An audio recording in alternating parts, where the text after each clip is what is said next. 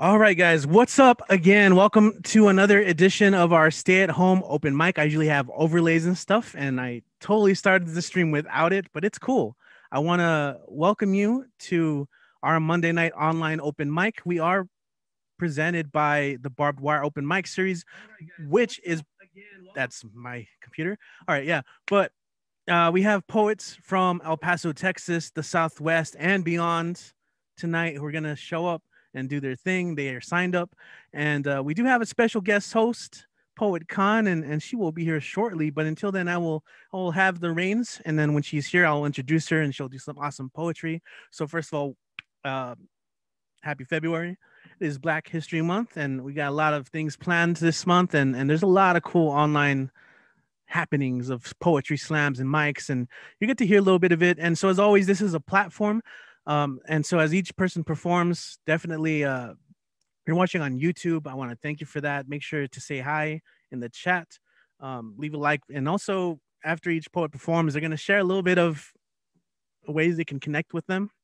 If they have anything published, maybe share some links, and it's a good way to connect and support everyone's work. And if also maybe you're feeling a little generous, I know some people are getting their stimulus checks, maybe have a little bit of extra money, maybe send a tip to your favorite performer or any of them. We have had that happen before. I believe in April we had someone who came by and was just kind of throwing some donations our way. So you never know. So performers, I'm gonna, you guys know the drill. I think most of you guys have been here before to one of these. So we'll call you up, do your thing, and then of course share your info. But without further ado, we're just gonna go and kick it off. Today we're gonna go ahead and start with Robin. Yeah, the first two peeps are in here, so we're gonna go ahead and go on. We have Robin in the house. Robin Schofield, awesome poet, has been published all over the place. It's always great when she gets to make it. I like it because you're selective. You'll take some time off, and then when you come, it has an impact. So, Robin, welcome back to our Monday Night Mike. How are you doing today?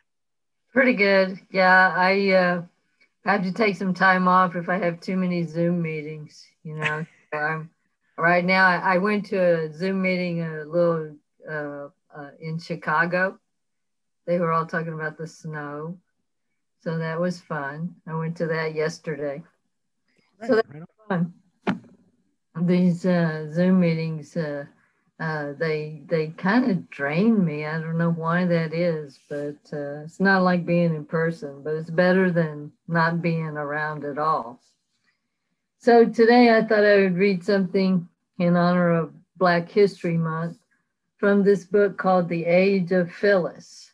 And it's by Honoré Fannin Jeffers. And she's done a lot of research into the life of Phyllis Wheatley, who was kidnapped when she was 7 and brought from Africa and sold as a slave to the Wheatley family, who educated her. And she was one of the first poets in America.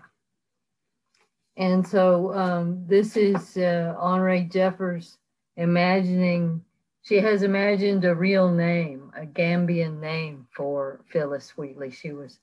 The Wheatleys named her after the boat she was on.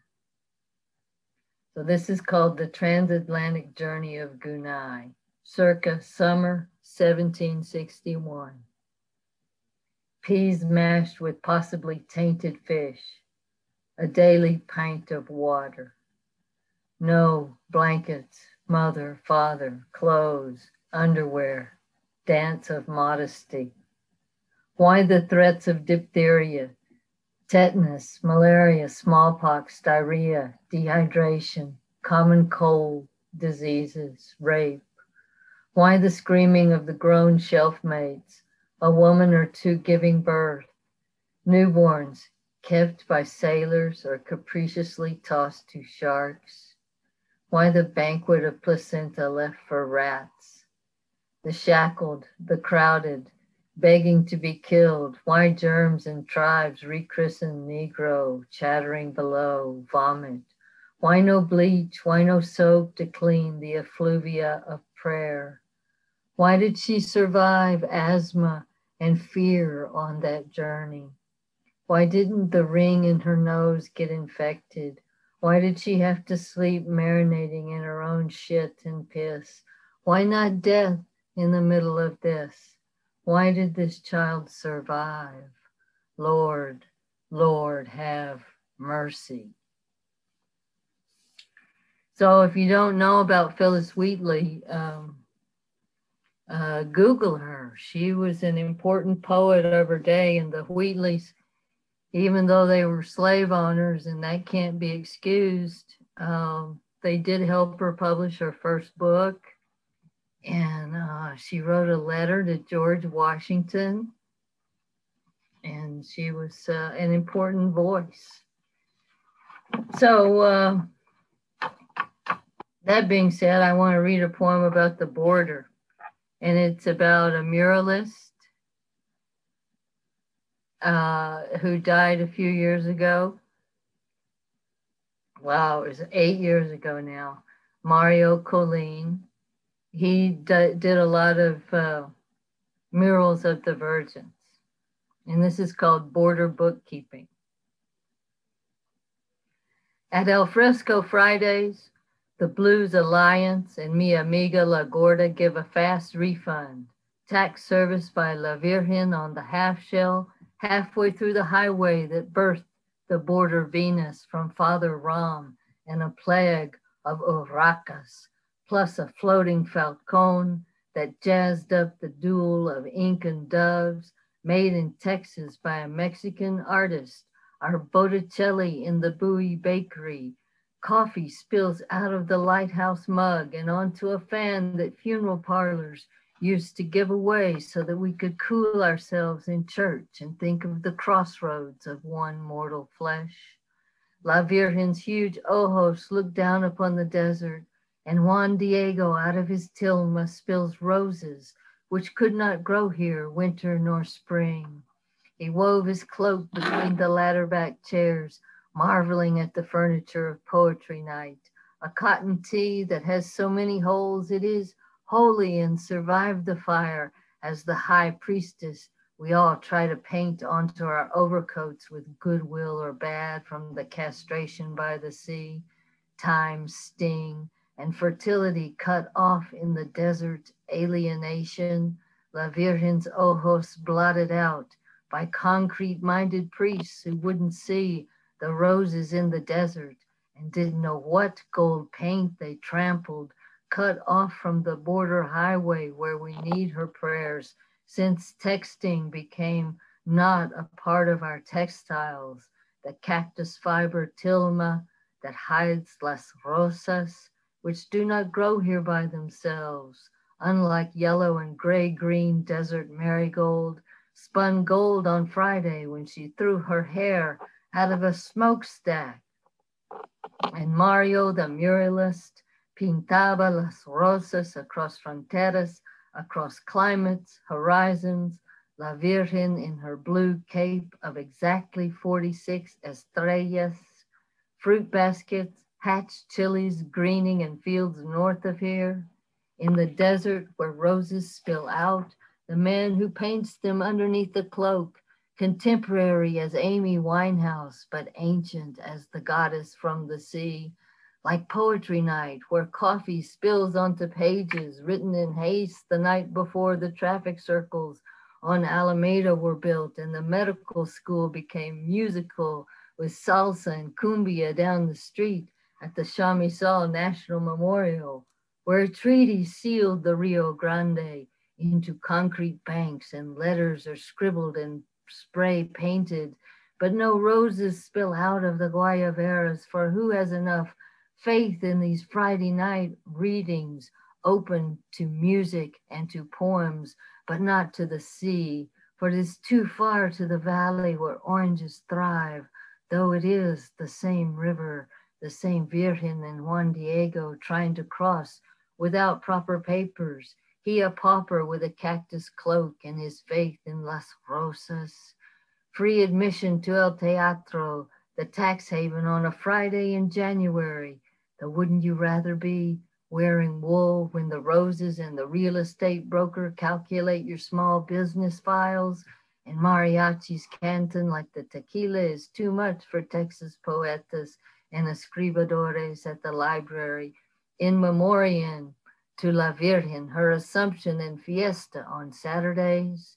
Invite your friends and relatives to Music Under the Stars, 7 p.m. El Paso time, a bailar, a frontera boogaloo, while La Virgen refers los impuestos to mi amigo, el artista que pinta the night sky stars now. And Mario's mural, of course, suffered the fate of all murals. It was torn down. It was a mural, I hope you could tell from the poem, Huge Eyes of the Virgin.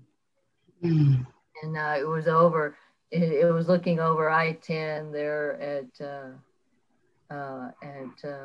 what is that neighborhood called? Sunset Heights. Yeah. Wow. So anyway, poor Mario. But he's got a lot of murals still standing, so very good. And I want to read just one more from my friend Jennifer Clement. And it's called Making Love in Spanish.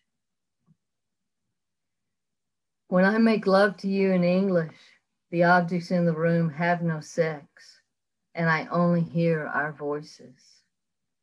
But when I make love to you in Spanish, the chairs, those little girls, chatter, and our shoes want to step with adoration on the body of light, lamplight that falls across the floor.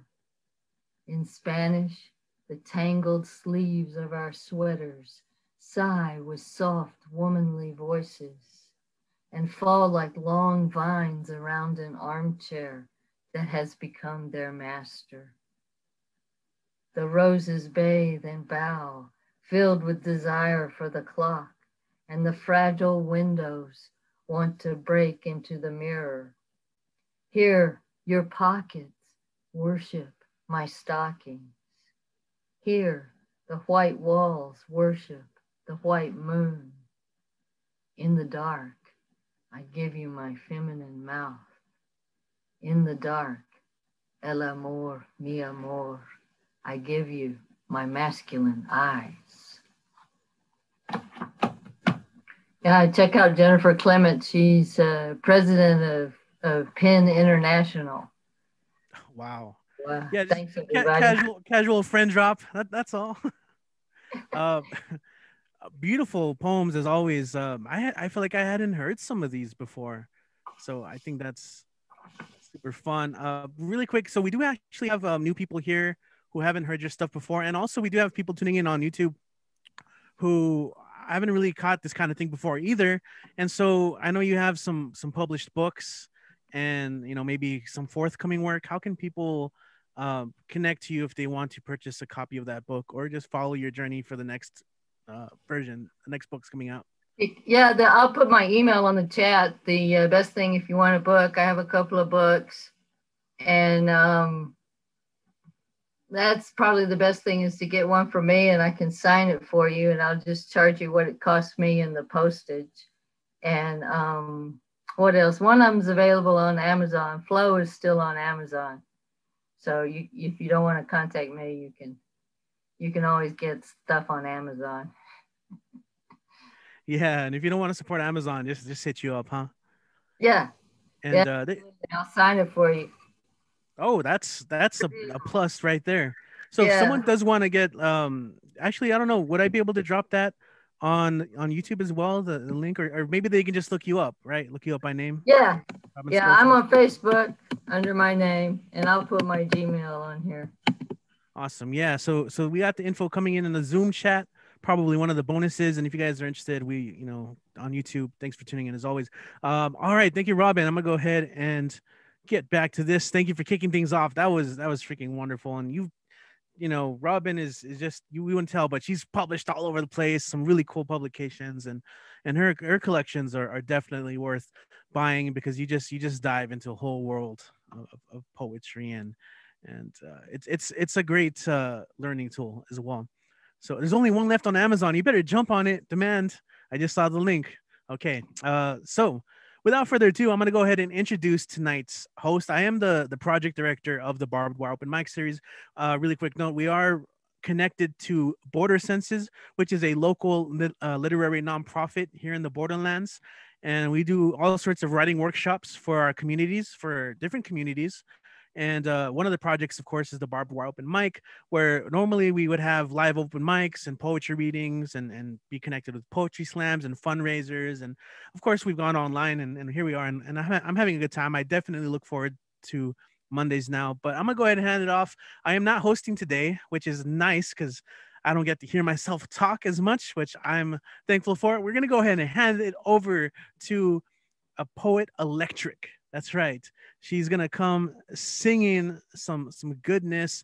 She always kills it with her words. Let's go ahead and welcome poet Khan Rass Fiyaa. Make some noise and welcome poet Khan to the stage. You are our host today. Yes, poet Khan. Yes.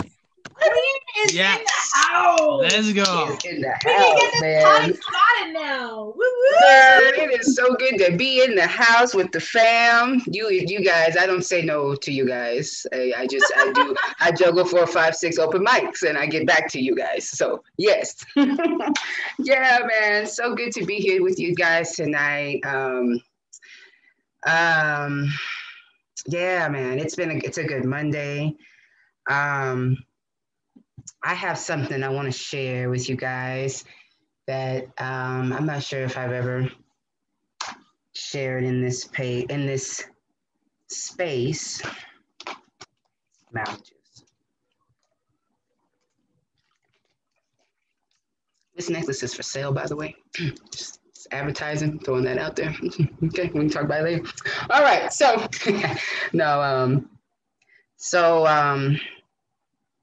I want to share my testimony piece with you guys. It's a good day. It's a good day to feel good about who you are, about what you've been through, about your story, whatever that is. And my story, thank y'all so much.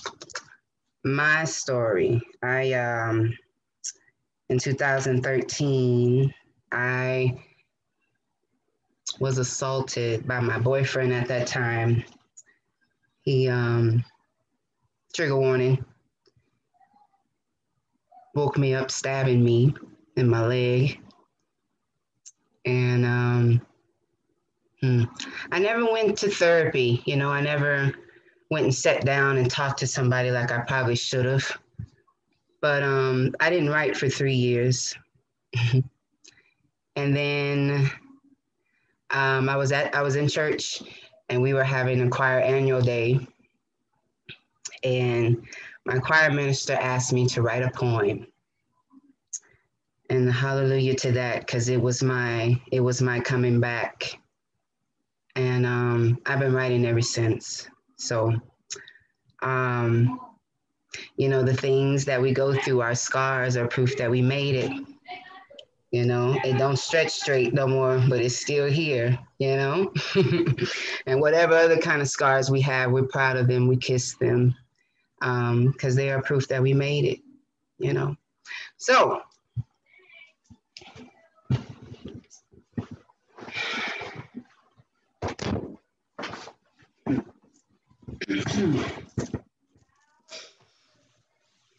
let me tell my children to be quiet just a second so I can be deep. Hey guys. I'm trying to be deep here. I'm trying to get deep. Hey guys, Mama's trying to get deep. Y'all quiet down for me, please. You put your butts in the seats and go to sleep. Right now, okay. I love you. Thank you so much. While she's doing that, I'm adding the list there in the chat. If you guys want to take a look at it, that's what we're gonna go with right now. But all right, back to it.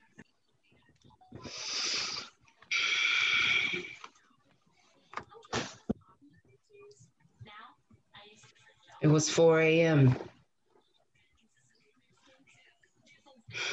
I don't know if the slam of the door or the bright of the light was meant to awaken me, but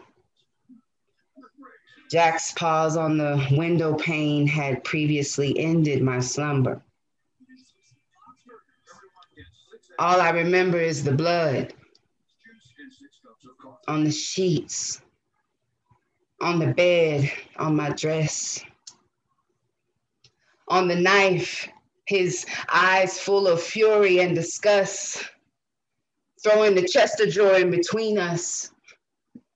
A two-handed plea, please, don't kill me, I have a son. Him walking out the door, but before exclaiming, tell them feds you got away with your life. Head first out the window, running as fast as I could go. Thank God Rebecca was kind enough to answer the 4:30 a.m. knock of a stranger. A tetanus shot, 12 staples, 24 stitches in my index finger later.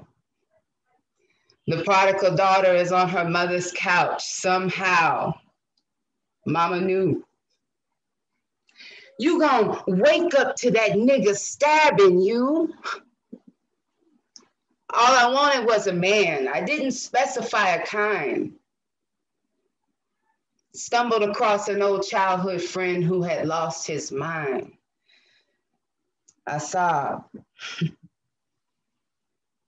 You ain't never been broken till you've been robbed of your joy, your trust in the world, your enthusiasm, your light, your confidence in yourself.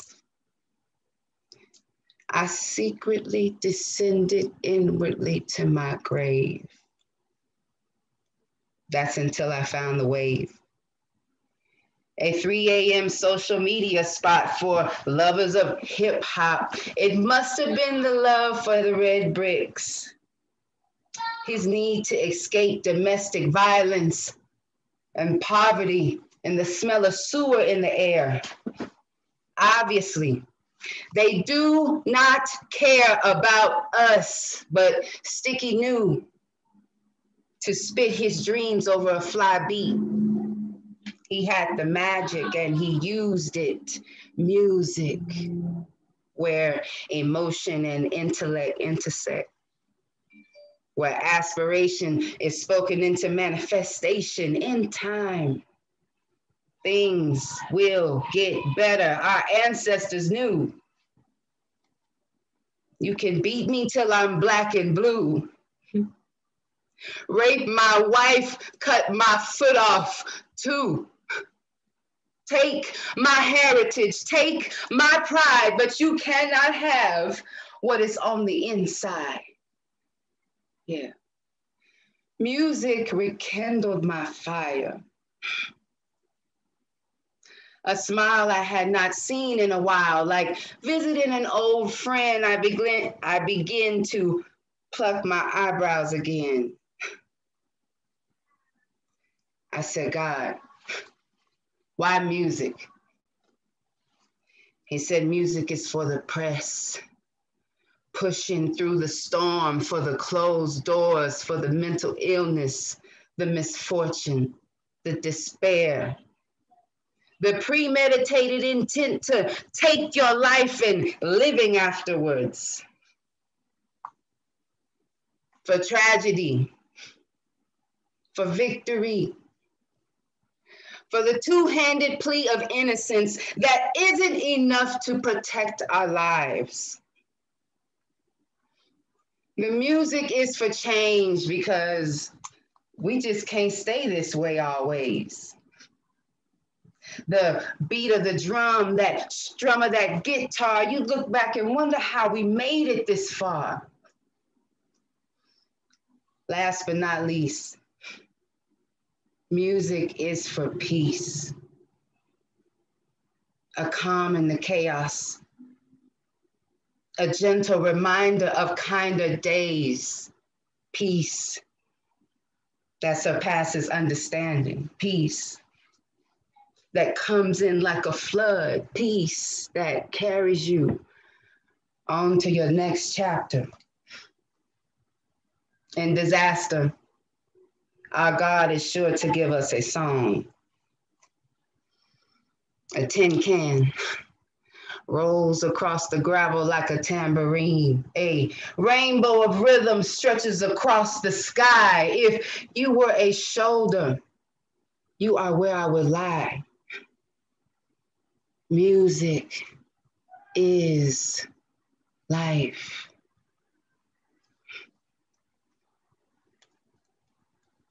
Thank y'all. Mm-hmm. Thank y'all, thank y'all, thank y'all. Yes.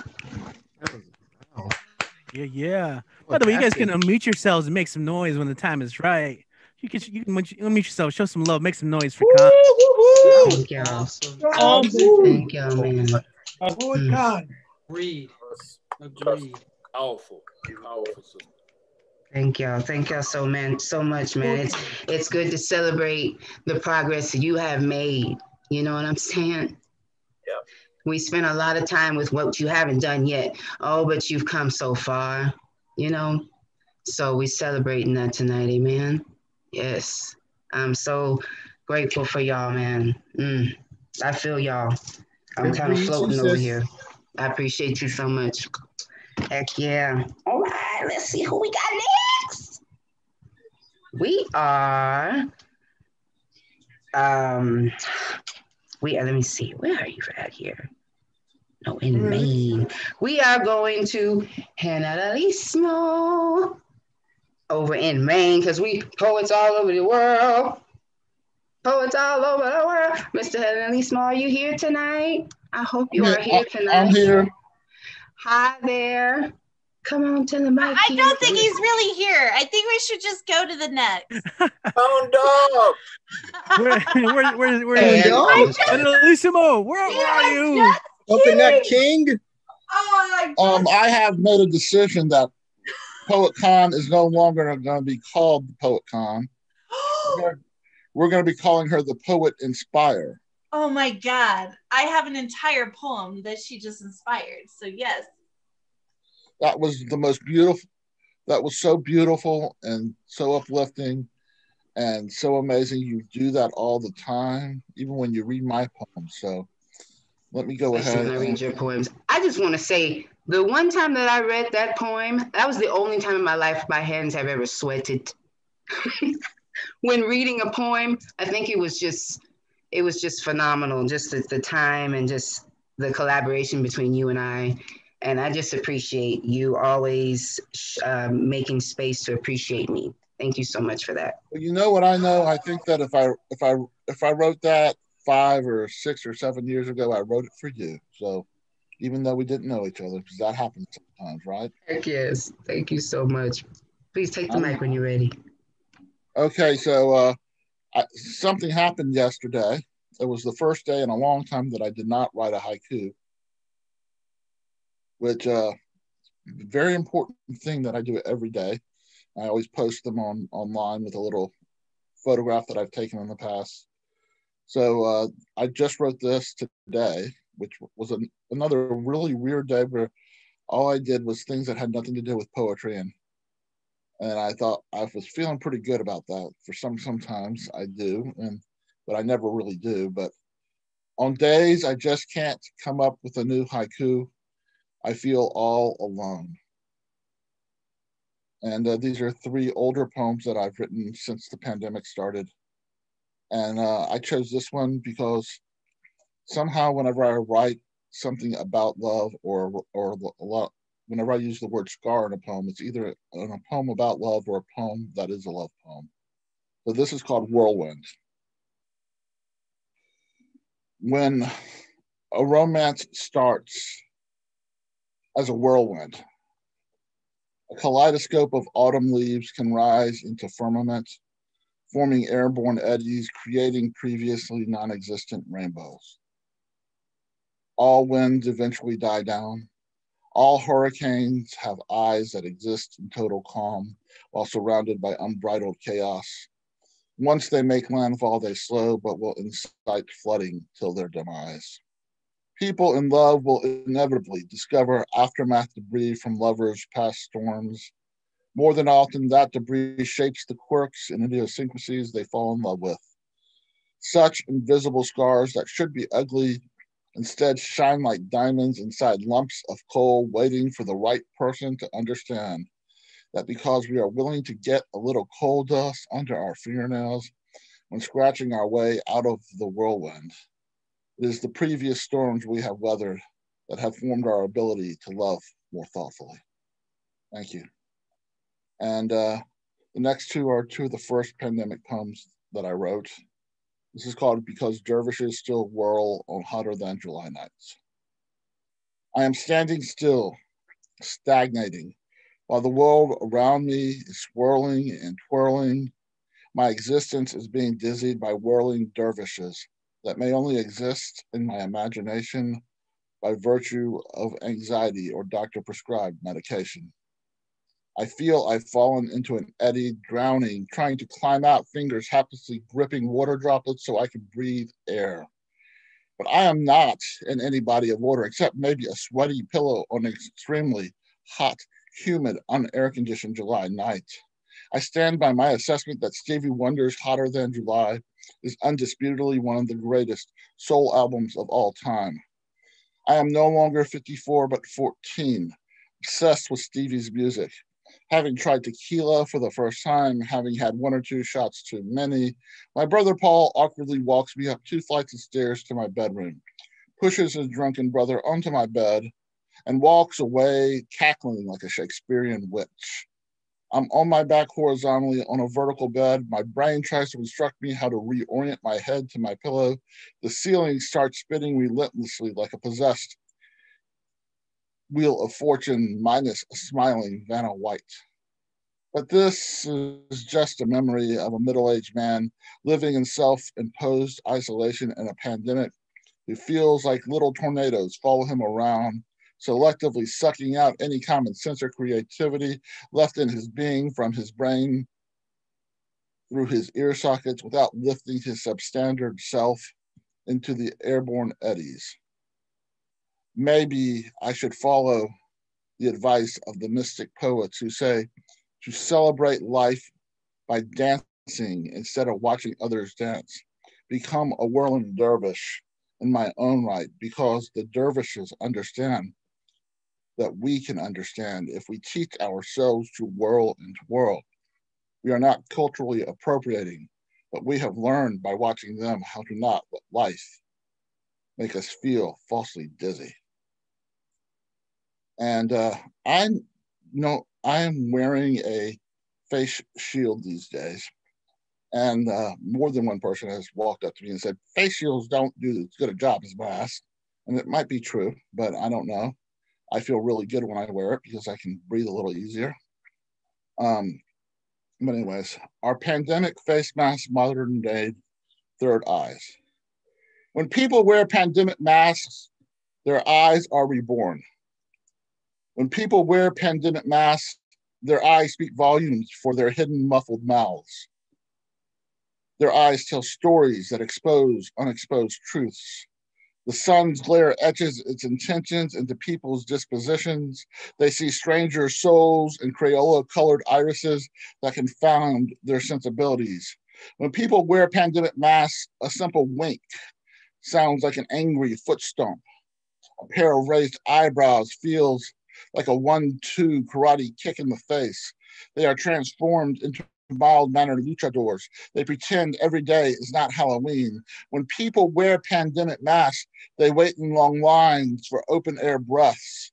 They decide to breathe tomorrow. When people wear pandemic masks, they breathe. They see. They cannot hide their eyes. Gracias, everyone.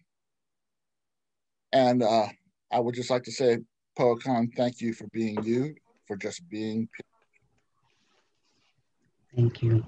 Thank you for sharing those approaching a year in pandemic poems.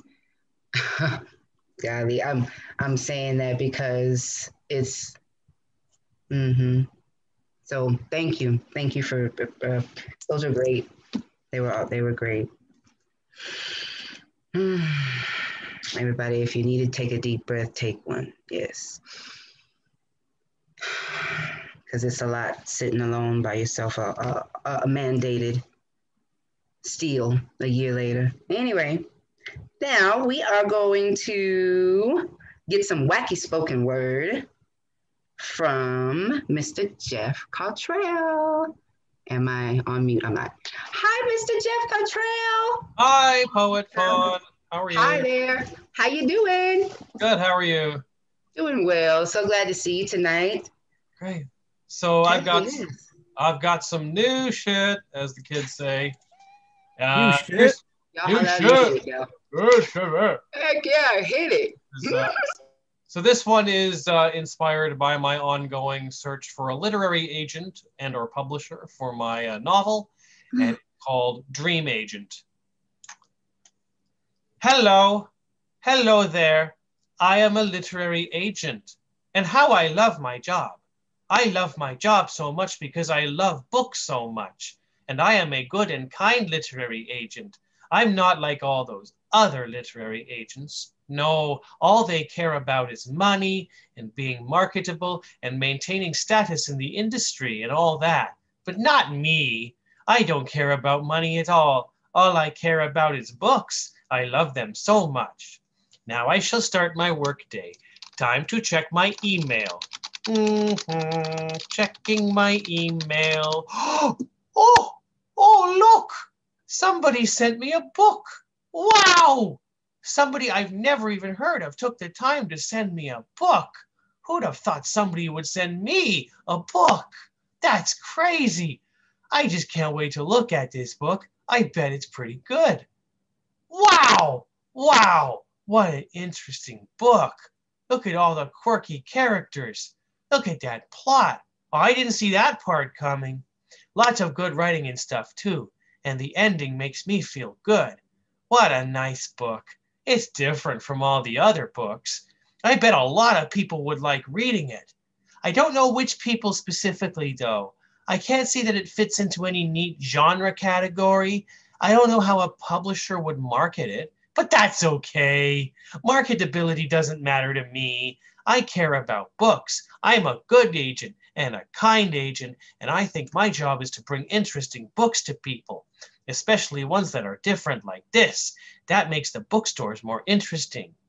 Let me read this person's query letter again. What a nice query letter. Very professional sounding. All the words are spelled right and everything. It has a real business-like tone. It makes me think this person would be easy and straightforward to work with.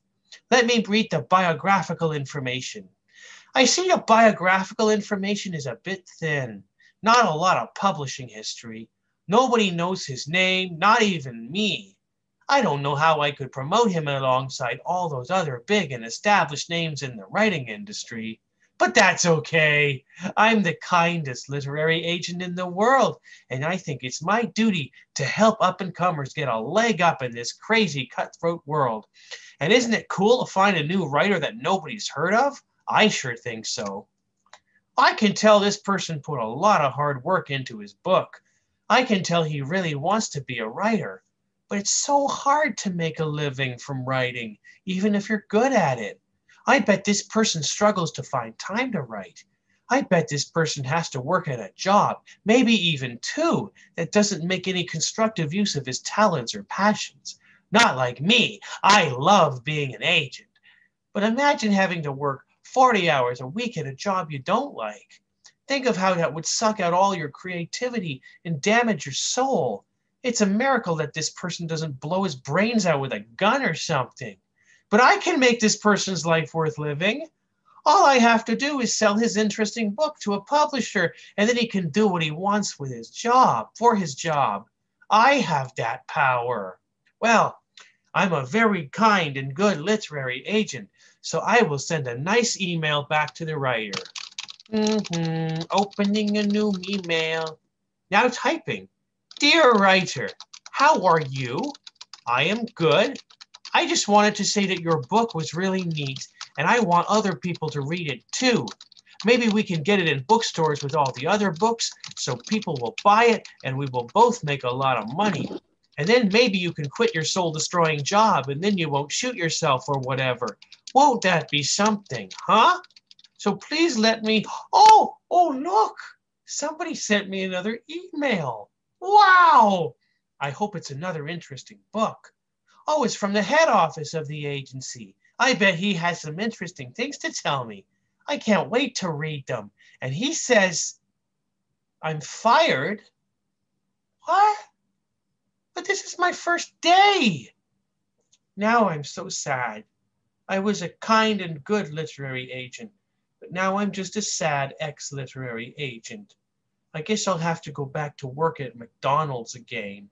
But that's okay. I was the best and kindest McDonald's cashier in the world, and I will be again, because I love McDonald's food. I smiled at every customer and gave them the food they wanted and never spat in it, even when they deserved it. I had that power. So maybe it's a happy day after all. So that was called Dream Agent. And if I have time for a second new one, this is kind of a found poem, a series of lines from classic movies in which they say the names of the movies. And it's called 22 Lines from Classic Movies in which they say the names of the movies. 1. That's strange. Nobody's supposed to sleep well in Casablanca. 2. Next Saturday night, we're sending you back to the future. 3. Well, I guess some like it hot. I personally prefer classical music. 4. In moonlight, black boys look blue. 5. That's a great white shark, a 20-footer, 3 tons of them, and full of jaws. 6. Luke, I've had it. I'm taking my reward and leaving. You're not getting me mixed up in one of these Star Wars. 7. You know, they say there are 3 kinds of people in this crazy mixed up world. The good, the bad, and the ugly. Which one are you, punk? Which one are you? 8. I'm gonna lay 400 blows on this kid if he don't settle down. 9. Vincent, we got a hit to do, motherfucker. Stop sitting on that toilet and reading that Pulp Fiction. 10. Well, it's been an interesting year in the Broadway community. Why don't you just sit back, relax, and let me tell you all about Eve. 11. He crawled through a river of shit and came out clean on the other side. And that, my friends, is what they call the Shawshank Redemption. 12. You don't get it, Willard. I ain't talking about no apocalypse yesterday, and I ain't talking about no apocalypse next week. I'm talking about an apocalypse now. 13. I shall take over all the oil fields in California, and if I should happen to cut my finger in the process, there will be blood. 14. I'll catch this wanted man for a fistful of dollars. 15. I'll catch this wanted man for a fistful of dollars, but I'll kill him for a few dollars more. 16. I swear these motel rates are so high they're completely psycho. 17. It's a bird. It's a plane. It's Superman, the movie. 18. Ho mangiato 3 ippopotami transessuali con la dolce vita, ma la stupida fattoria di salsicci ha schiaffeggiato la mia bella scialda. 19. Would you like some fries with that, Citizen Kane? 20. Get busy living or get busy dying. And that, my friends, is what they call the life of Brian. 21. Sir, I just saw Jefferson Smith heading to the train station. Where does Mr. Smith go? Sorry, I didn't catch that. I asked, where does Mr. Smith go? Still can't hear you, kid. Where does Mr. Smith go? Gotta speak louder, kid. I said, where does Mr. Smith go? Why, Mr. Smith goes to Los Angeles to meet the Big Lebowski. And finally, number 22. Forget it, Jake. It's Withnail and I. That was 22 movie lines, or were they? Heck yes, y'all. Oh my God. It's like taking a happy pill. You gotta swallow the happy pill. Yes. The Jeff Cottrell happy pill. Get in it. You gotta get in that. Heck yes, man. That was so great. That was so great. Thank you so much for coming in. Oh man. I love your poetic perspective. It's original and just dope. I just love it. Please tell us how we can follow you. What do you have going on right now? Okay, well, I have a website, jeffcottrell.com. I'm easy to find on Facebook and Twitter. I was recently featured in an Australian poetry podcast called Wordsmith. So if you're watching that online, you can Google that. I'll put it in the chat for the people here. And yeah, and I'm doing a Valentine's event in a couple of weeks that you can also check out. Heck yes. All right. Well, if you have a flyer next week, you know, we'll be we'll be hoping for that for the Valentine's Day events. Heck yes. All right, thank you so much. Thank you so much, Mr. Cottrell. And now we are going to go to Nick. I'm so sorry, love. The last Paleologos.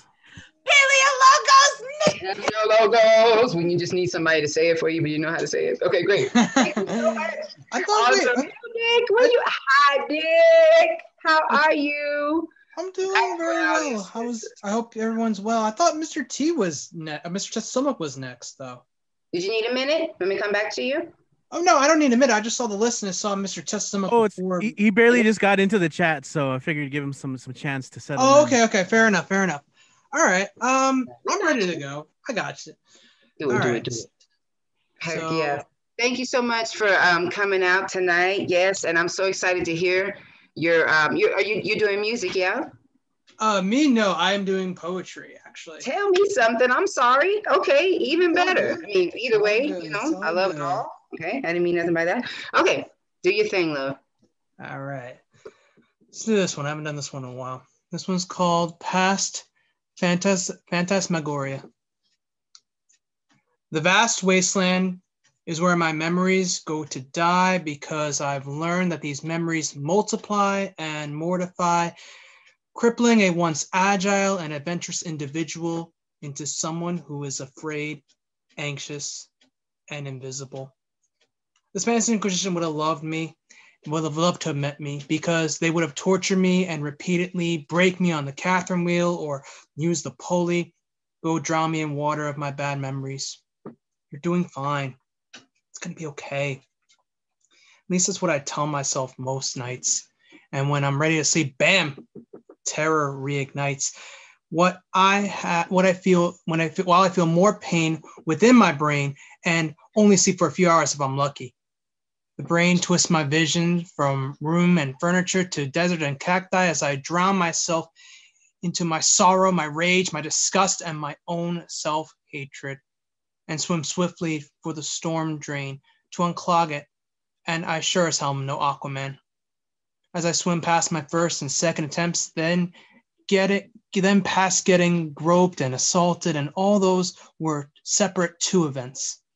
Water fills my lungs and my brain, and it's marred after a few minutes. When the plug is pulled, the destruction's done. I wanted to stop. I have to cut off the communication off. That is what I repeat in my mind. Keep everyone away.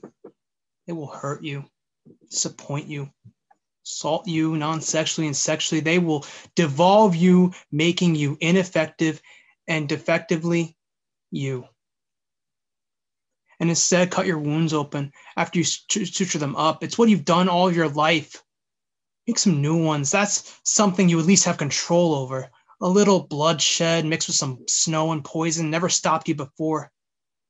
You'll get that jolt for eons. Monster inside doing cartwheels with your heart, and it doesn't stop there. It fills your mouth with marble, stabs you in the shoulder, gasses your stomach, and makes you feel like shit. So I wish I could vomit it all back up. Monster presents paranoia, posing previable problems that programs my person to conditionally curtail me and rot my soul into my corpse and loosen the very fibers that genetically deconstruct me down to my own name. Because of fear of another maim at 14, 16, 24, 28, and 30, a span of 15 years of misery that I've never been comfortably confessing chronologically the carnival that is my life. And damn it, I feel better after releasing. I feel better that I've survived getting beat up, lit on fire, sexually assaulted, and I am alive. And I should just come up for air next time. Let the storm be washed away and make new positive memories that last a lifetime. Got a couple other ones if you don't mind. But that was great. Jeez, that was wonderful. Thank you. Yes. I got like two other ones right over if you don't mind. This one's called When Comets Cry. When I peer into your eyes, why does your galaxies cry? Instead of seeing stars and meteors fly by, they leak out of your eyes. I'll wipe them away, and we will clutch together as you unleash your sadness, turning to supernova. I'm sure your trials have been deeper than black holes could understand. Your shoulders colder than Neptune, your pain gigantic like as Jupiter, your rage vast as Mars, and feeling exclusion like Pluto. Well, you're a planet amongst the system. Show yourself some love like Venus, invest within as Mercury. It's okay if you spin differently like Uranus. You clutch so tightly to yourself and you hold a lot of pain from all those years. Release yourself. Take time to heal. Ground yourself to the earth. Open your eyes and repeat after me. It's going to be okay.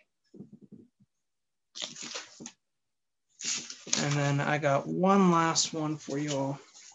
This is an oldie right over here that I did. I did this one in Greek, but I'm just going to do this one in English to save time.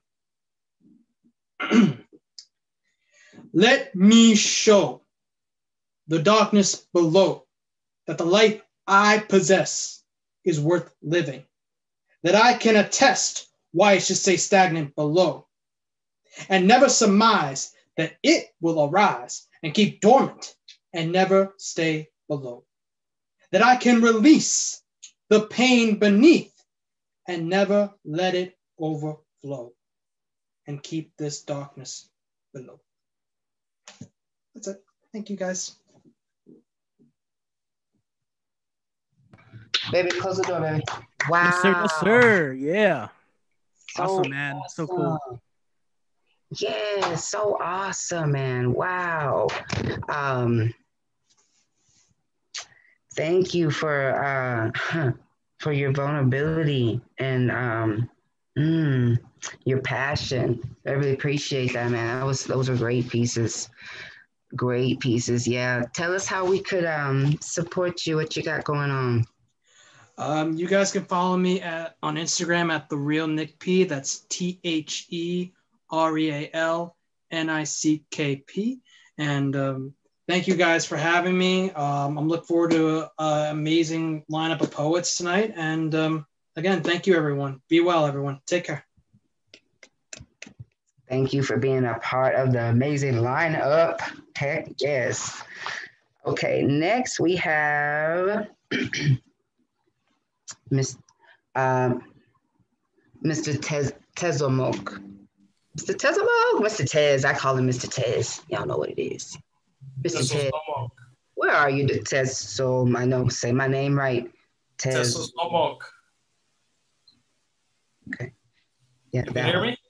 Yes. I can't see. So I'm going to start in Spanish and then we'll switch over to English. Okay, go ahead.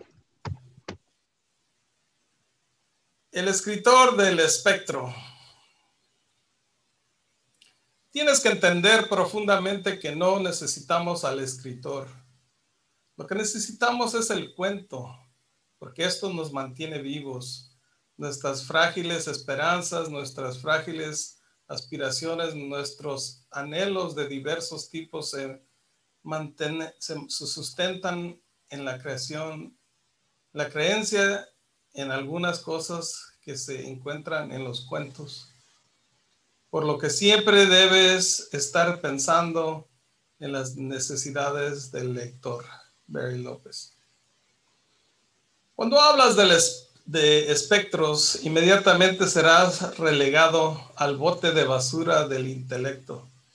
El neófito no iluminado que cree en supersticiones.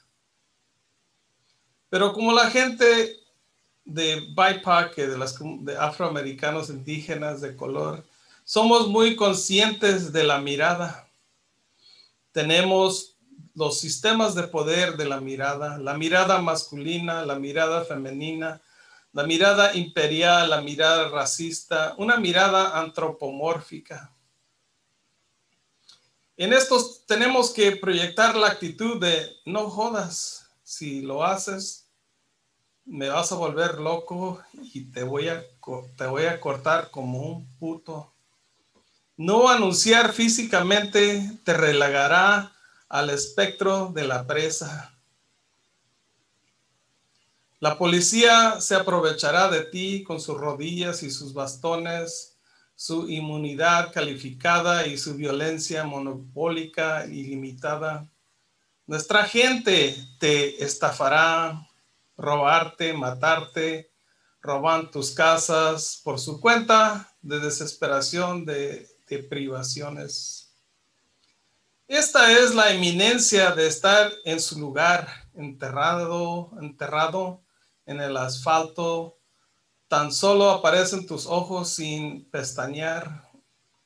El urbanizado, basura manchada de orina, esparcida, conciencia y percepción de otros grupos o uno mismo.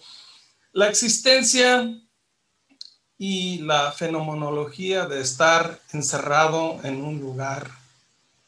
La diabólica descripción de Sartre de la mirada o la mirada no es el ser y la nada, el nacimiento de la prisión espectral imbuido de la dinámica del poder sociopolítico, el esclavista de la dinámica social, de los mecanismos de disciplina de la sociedad, el animal que luego soy, elaborado sobre las relaciones entre especies que existen entre los seres humanos y los otros animales que se establece a través de la mirada. La mirada prohibida del estado de ánimo ansioso viene con autoconciencia que se nos pueda ver y mirar. Nos miran a través del cielo, a través de las líneas telefónicas, a través de las cámaras, a través de las persianas. Es una especie de asesinato sublime, el efecto psicológico al ser sometido a la mirada. Es una pérdida de autonomía al tomar conciencia que eres el objeto visible. Como traídos de vuelta a nuestros inseguros escenarios infantiles del espejo, donde nos encontramos como apariencia externa, una especie de espectro del orden social, sujeto fantasmales producidos por un objeto inanimado. Cualquier movimiento ansioso puede desencadenar una conciencia y cualquier objeto puede inducir la autoconciencia de estar en el mundo material de la realidad. Esta es la confrontación violenta donde podemos caer en la trampa de la obligación social o la negación del otro. La mirada es justa cara a cara, porque solo ahí las personas existen unas para otras. La mirada ártica es de robo de todo, julio de calor. La mirada del desierto es de quietud, del movimiento de la materia por el bien de la materia. La mirada del lobo es de lo metafórico,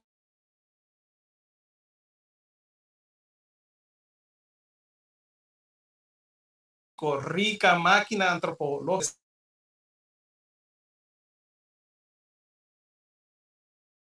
Escritor para mirarnos, la promiencia de nosotros mismos para contarnos de la sublime herida, para saturarnos con estrofas, para decirnos, levántate al siguiente día para dar el siguiente paso. Porque no hay fin para el poder generativo diferencial de la mirada del logo paleo, la mirada retraída, la mirada de oposición, la mirada postcolonial, la mirada turista masculina, la mirada maga, la mirada Kobe y la mirada insurreccional.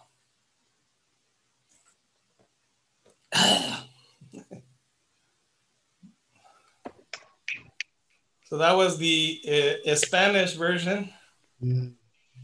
Oh, man. Here's the English version. The Spectre Writer. you have to understand deeply that we don't need the writer. What we need is the story, because this keeps us alive. Our fragile hopes, our fragile aspirations, our longings of various kinds are sustained by a belief in some things that are found in stories. You've always got to be thinking about the reader needs, Barry Lopez. When you speak of specters, you will immediately be relegated to the wastebasket of intellect, the unenlightened neophyte who believes in superstitions. But as BIPOC people, we are keenly aware of the gaze. We have the systems of power gaze, the male gaze, the feminine gaze, an imperial gaze, the white gaze, an anthropomorphic gaze. In these, we have to project the attitude of, don't fuck with me. If you do, I'm gonna go crazy on you. I'm gonna cut you like a motherfucker. Failure to physically enunciate will relegate you to the specter of prey. The popo will prey on you with their knees and batons, their qualified immunity, and unlimited monopolic violence. Our people will swindle you, rob you, kill you, steal from your home out of their own desperation of deprivation. This is the imminence of being in place, burying yourself in the asphalt so only your unblinking eyes appear. The urbanized, piss-stained, trash-strewn awareness and perception of others, groups, or oneself. The existential and phenomenology of being enclosed in place. Sartre's devilish description of the gaze or the look and being and nothingness, the birth of the spectral prison, imbued with the dynamics of social political power, the slave keeper of social dynamics, of society's mechanisms of discipline, the animal that therefore I am, elaborated upon the interspecies relations that exist among human beings and other animals, which is established by way of the gaze, the forbidding gaze, the anxious state of mind. It comes with self-awareness that we can be seen and looked at. We are gazed via the sky, via the phone lines, via the cams, via the blinds. It's a kind of sublime murder, a psychological effect of being subjected to the gaze is a loss of autonomy, of becoming aware that one is the visible object. We are brought back to our insecure infantile mirror stage where we encounter ourselves as an external appearance, a kind of social order specter, ghostly subjects produced by an inanimate object. Any anxious movement can trigger an awareness. Any object can induce self-awareness of being in the material world of reality.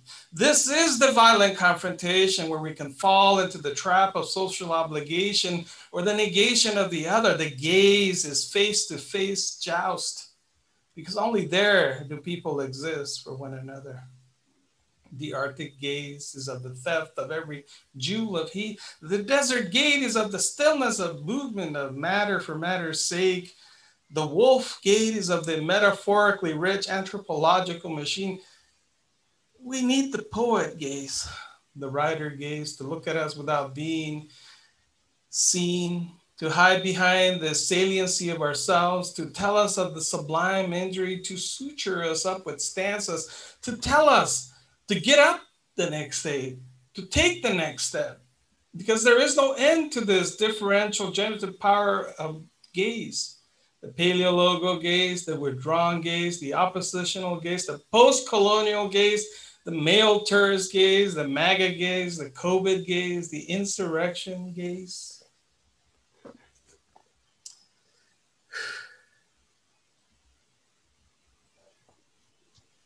That was amazing. Wow. Mm-hmm.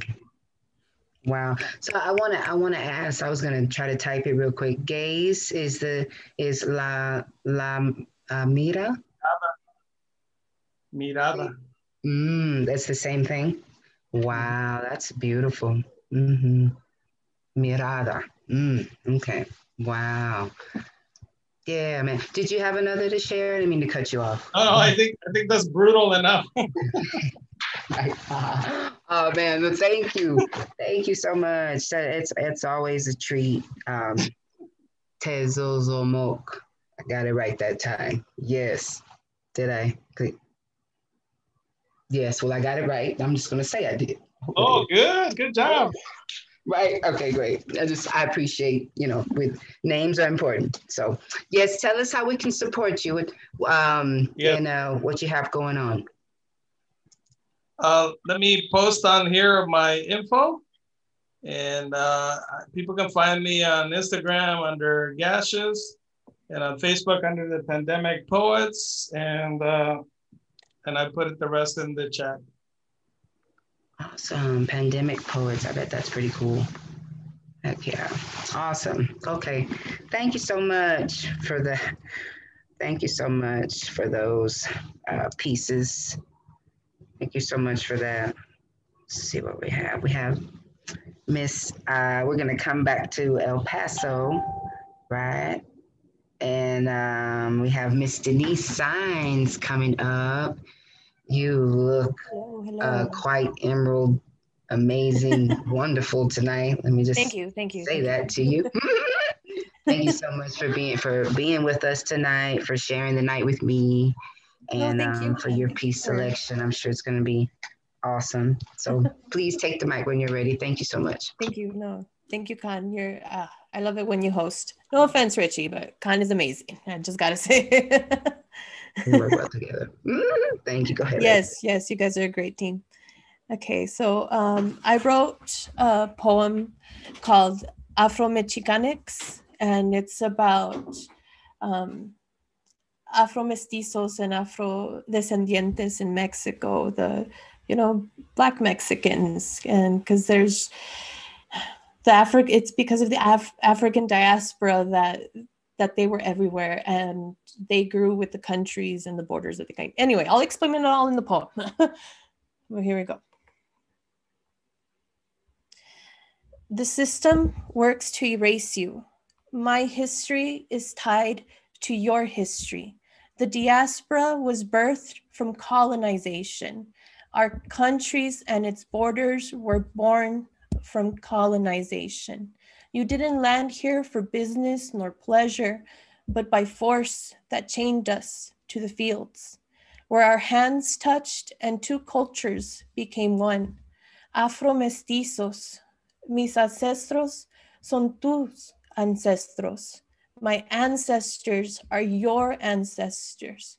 My ancestors are your ancestors. Children of the sun, even before slave boats touched our shore, our destinies were entwined. Tariq ibn Zayed had conquered the Iberian Peninsula, an Umayyad who was a freed man, former North African slave. He invaded Hispania and created Al-Andalus, the Umayyad dynasty that lasted till the 11th century. The Spanish language forever changed. Spain is forever changed. When you put on your blusa, we put on our blusas. When you jump into the alberca, we jump into the alberca. September 16th, 1829, slavery was abolished throughout Mexico by its first Black president, a man born of the sacred mitochondrial DNA with a mestizo father born of First Nation peoples, a man of the people who fought for Mexican independence, the man who brought independence to all Mexicanos. My ancestors are your ancestors. My ancestors are your ancestors. Your food is my food. It's a staple on Sundays to relieve the cruda from a night of drinking. Menudo, hominy tripe, pozole, hominy, any protein that's ripe. A food best eaten by listening to son jarocho, Afro-Mexican music that tells you what you need para bailar la bamba. They need una poca de gracia for you, for me, for you, for me, for you, for me, bamba, bamba. We hear it in Veracruz, La Chica Costa, in Oaxaca and Guerrero, all those that live on the coast. The biggest concentration of an Afro-Mexicano population. But when you travel further deep into your own country, you cease to exist and have to prove that you exist. because they keep deporting you, porque los negros no existen en Mexico. And here you are living and breathing, as old as our flag and even older still from the natives of the Americas, north or south, east or west. Every person on earth was birthed from our first African mother in the womb of the world, and you are everyone, and everyone came from you. Everyone who tries to erase you owe their life to your ancestors. My ancestors are your ancestors. Mis ancestros son tus ancestros. Mi sangre is your blood. Mi sol is your sun. Mexico is your Mexico, is your Mexico, is your Mexico. Thank you.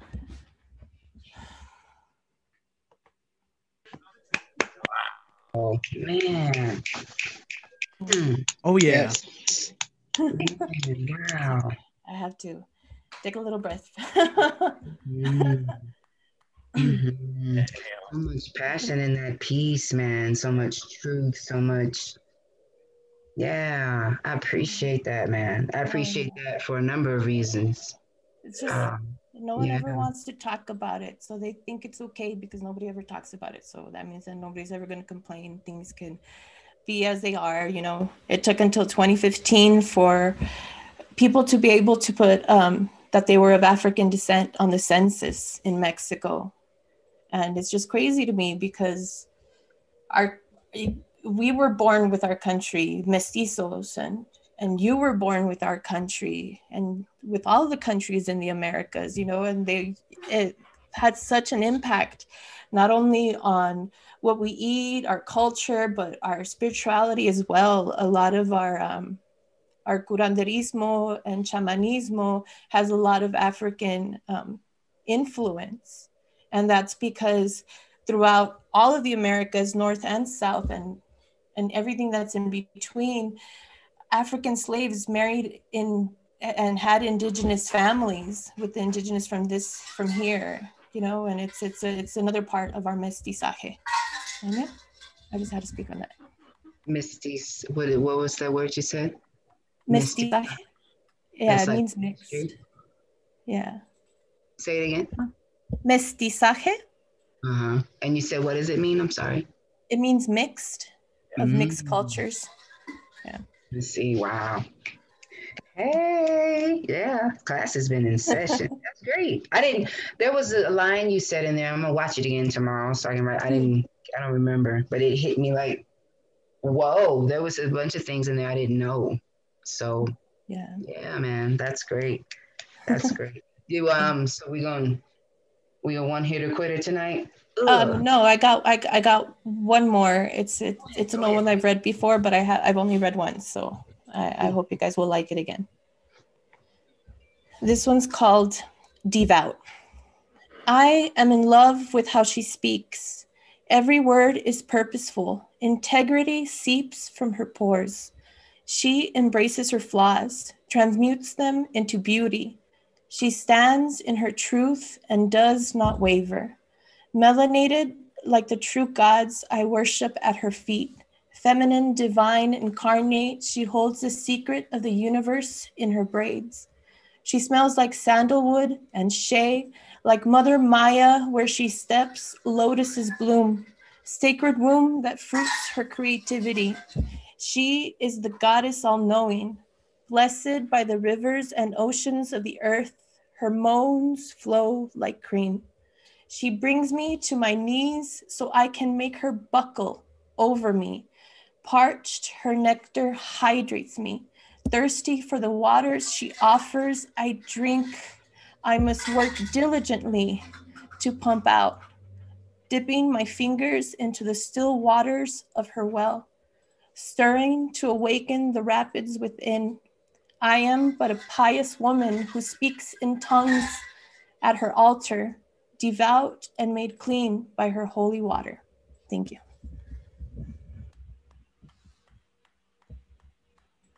Yeah. Yes. Second one, I love. That was great. That was awesome. She woman, she awesome, she beautiful, love right there. That's beautiful. Yeah. That's good. That's something that's we got to shine a light on more between women loving on other women, you know. So I appreciate you for writing that piece and just shining all the light that is on her good, on her intentions. Yes, loving on women. Heck yeah, man, you serving me face tonight. Boys, loving me some Denise. Yes. Tell us how we can follow you, love. What you got going on? Well, you guys can follow me on Instagram. I'll put that on the chat because it's just Deeny _science, like the science subject, and also on Facebook just with my name as Denise Science. But yeah, thank you.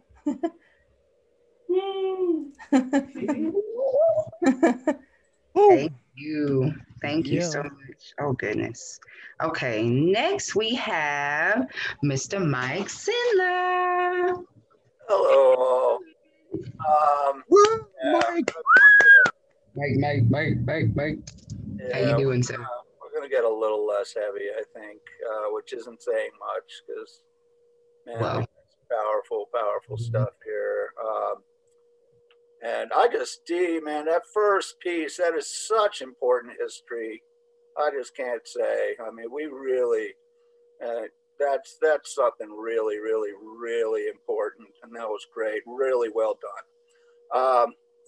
So this first thing is called, it's from the joined up writing thing that is going on. And so this is my little bit from that.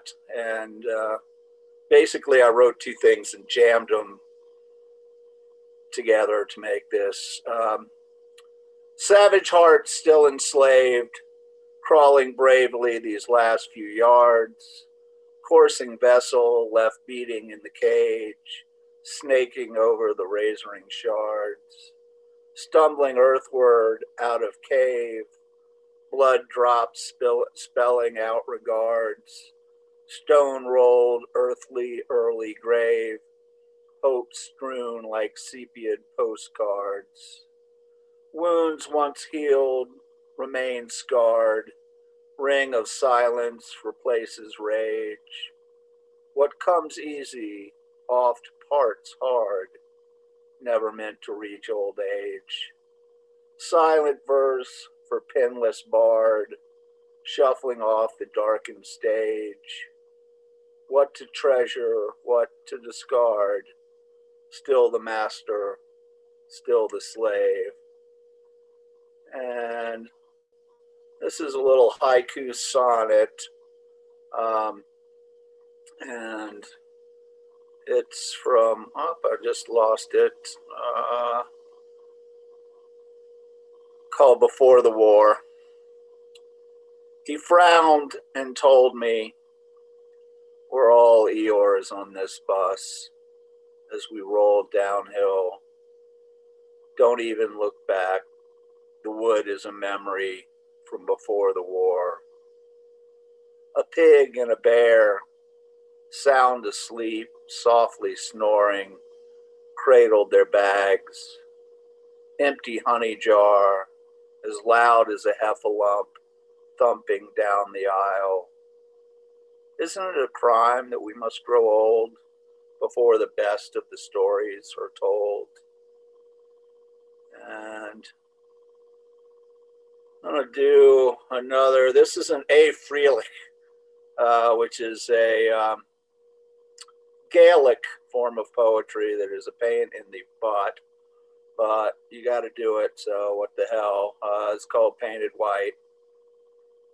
Snow falls as I drift asleep, mornings whirl. Excuse me just a second. Snow falls as I drift asleep, morning's world is painted white, momentary gift to keep, grace caught in reflected light. Silence of the city street, soon white will turn black or gray, under crush of busy feet and cars upon motorway. though I'd prefer to stay here, braving cold. Outside I go, in down-filled and crocheted gear, to town blanketed by snow. And just for fun, just jotted this one down real quick last night in the workshop. We were doing acrostics. Actually, Brian did a good one too. This is called Told You This Was Coming. Today it seems so obvious, even to you, they were lying in wait, determined to disrupt, yet no plan, no defense against the marching mob of terrorists was produced or deployed. How could such an oversight occur? It was deliberate sabotage of security enabled by those sworn to protect, walls smeared with feces by armor camo wearing thugs swearing allegiance to their Fuhrer, capital of our democracy overrun, and yet now most members of the GOP insist no punishment should be applied, no accountability established, government still crumbling as we speak. And that being said, it's hat time, and seeing how, this is the first, so this is the beginning of Black History Month, which obviously a month is not nearly enough to celebrate everything we should be celebrating. And another reason why that was such a great piece before, so powerful anytime, but especially to start us off. But I'm just going to do one by Amira Baraka. This is called Preface to a 20-volume Suicide Note for Kelly Jones, born 16th of May, 1959. Lately, I've become accustomed to the way the ground opens up and envelops me each time I go out to walk the dog, or the broad-edged, silly music the wind makes when I run for a bus. Things have come to that. And now each night I count the stars, and each night I get the same number. And when they will not come to be counted, I count the holes they leave. Nobody sings anymore. And then last night I tiptoed up to my daughter's room and heard her talking to someone. And when I opened the door, there was no one there, only she on her knees, peeking into her own clasped hands. Thank you all very much. Okay. Yeah. All right. I didn't catch who wrote the last one. Was that a cover poem? I'm sorry. Yeah, that was Amira Baraka. Originally Leroy Jones. Yeah, one of the really great poets of our time. I see. Awesome. Thank you so much for that and your selection tonight. Yes. Tell us we know we can find you on Mondays. And what else do we have going on, sir? Oh, I'm just all over doing those open mics. He is, right? Yeah. Heck yeah. Awesome. Okay, thanks very much. Thank you so much. Heck yeah. Let's see. Okay. Now we are moving on to Mr. Matt Gatsby in Denver, Colorado. Hey, Matt. Are you in the... No, Mike's in Denver. Matt's 915. I'm in the 915. Sorry, I still love Colorado. My mom's in Colorado Springs, so El Paso, Texas, where I'm at. How are you? Hey, I'm in El Paso too. We're repping. Okay, I apologize. Oh, it's all good. We're here. All right. Very much. Anyway, how are you tonight? What's going on? I'm great. I'm glad that I'm here today. I had pretty bad day dealing with customers. You work in food service, you know my struggle, right? So, all right, you guys. So I got one cover poem for y'all. I don't have a cool hat like you guys, so I'm gonna wear this. All right. So, awesome. Do your thing, love. Take the mic. All right, cool. So thank you. I'm gonna go ahead and do a cover from this amazing poet. His name's Neil Hilborn. Hope you guys enjoy it. It's my first time performing this, so I hope I do it justice. It's called Audiobook. Okay. Hi, thank you for purchasing the audiobook of How to Ruin Your Life for Fun and Profit, as read by me, Matt Gadsby. So, you want to be unhappy. You probably think you need to be in pain to be interesting person and artist, and you're right. People who care about you will tell you you don't need to suffer to be important, but just remember, musicians are always most popular the day after they die. So, are you ready to matter someone? Step 1. Hate yourself. You are presumably a human being between the ages of alive and dead, so the chances are you're already there. Congratulations. Step 2. Fall in love. People will tell you that this takes years, but we have a secret method that'll allow you to fall in love with anyone in under a week. The trick is you must be completely unable to tell the difference between love and codependence. Step 3, fall in love with someone else at the same time. People will tell you that this is impossible given the love already inside you, but they don't know you. Your heart is limitless. Your heart is a well. Your heart is a well that goes all the way down. You can fit everyone in there, but remember to lie about it. Love can't exist with knowledge of other love. Step 4. At this point, you're probably doubting your decision to totally mess up your life. So ask yourself, would you rather be happy or interesting? Would you rather be on the news or just watching it? Happy people don't make history. Happy people make children, then die. Step 5. Self-diagnose a mental disorder that makes you aloof and impossible to contact. If someone accuses you of being a bad friend, lover, or child, accuse them of being insensitive. Step 6. All of the elements are in place. Now, start sabotaging your own life. Remember, this isn't crazy. This is research. This is material. This is necessary for your personal growth. Step 7. You've been in love with 2 people for a while now. Tell them about each other. Whichever one stays is the winner. 8. Call your boss a fascist chipmunk fucker. Tell your friends fun lies about other friends. Tell your mother she was the reason you tried to kill yourself. Remember, it's just not depression without total isolation. 9. Do something to hurt yourself. It may be a bicycle accident. It may be credit card debt. It may be that razor. Literal or not, make yourself bleed. Step 10. Create something.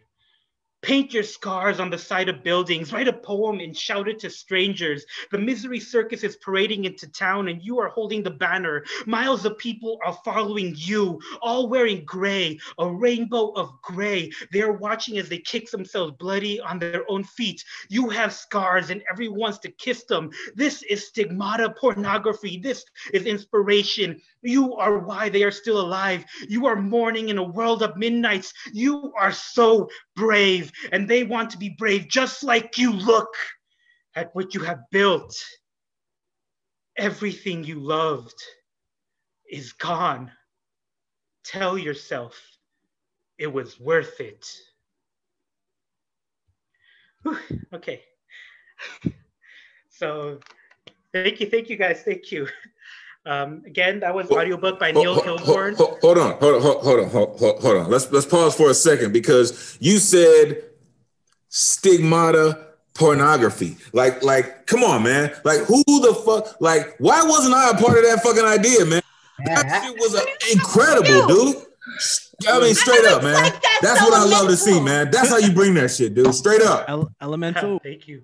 Awesome. Oh my God. Yeah. Right?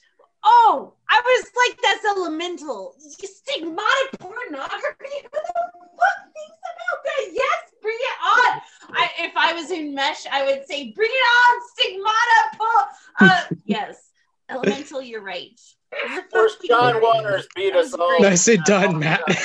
Agreed. You're awesome, man. And then you have Michael Sindler, who's like, this is a knife. Wait, with his Crocodile Dundee hat.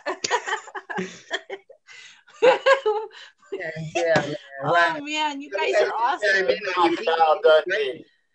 It was great. That was so awesome. Oh, come on, Michael. You should at least like carve yourself one out of foil and say, this is annoying with your hat. That would be awesome. Yo, Matt, go ahead. What were you saying, man? What were you talking? You were gonna say something right now? Oh yeah, no, that's all I got. Thank you guys so much. Please check out the original poet. His name's Neil Hilborn, and I'm just gonna give myself a shameless plug right here. If you guys can see it, please follow me on Instagram. I'm trying to do something on every Sunday. I call it my Sunday Solitary Slam series, which is pretty much me doing my thing right here. So check me out. Please give me a like. Thank you guys. Awesome. Thank you, Matt, for that awesome cover poem piece. Yes, and we are going to proceed on here. Staying in the 915, we are going to pass the mic on to Kit Reed. What's going on, Kit? Good evening, Khan. I'm doing great. It's been a great night, as always. As always.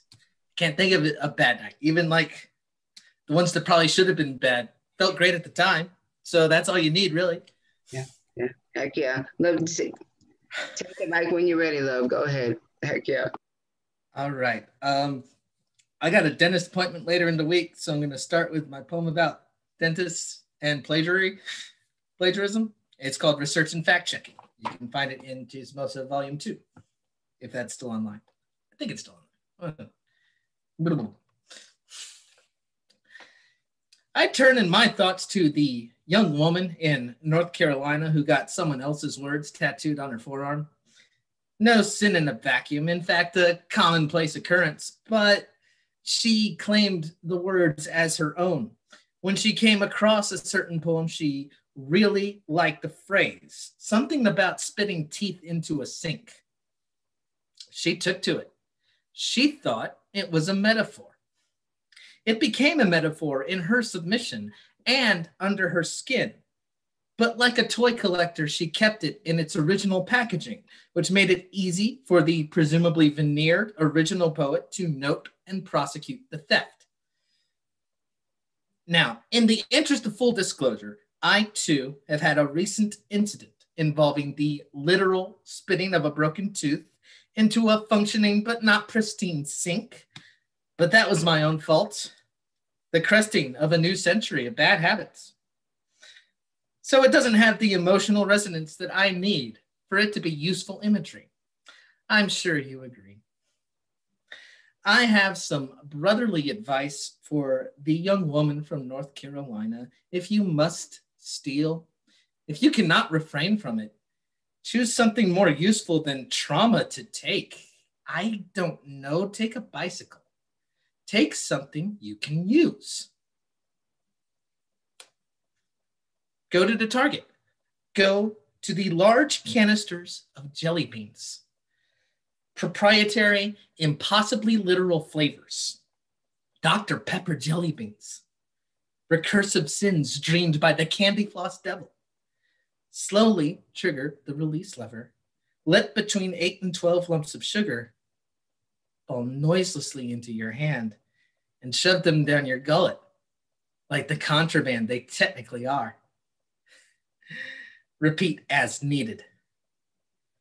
I go to the Target now and I see the jelly beans in their unsatisfactory plastic packaging of, at an eyeball guess, about 2.5 servings.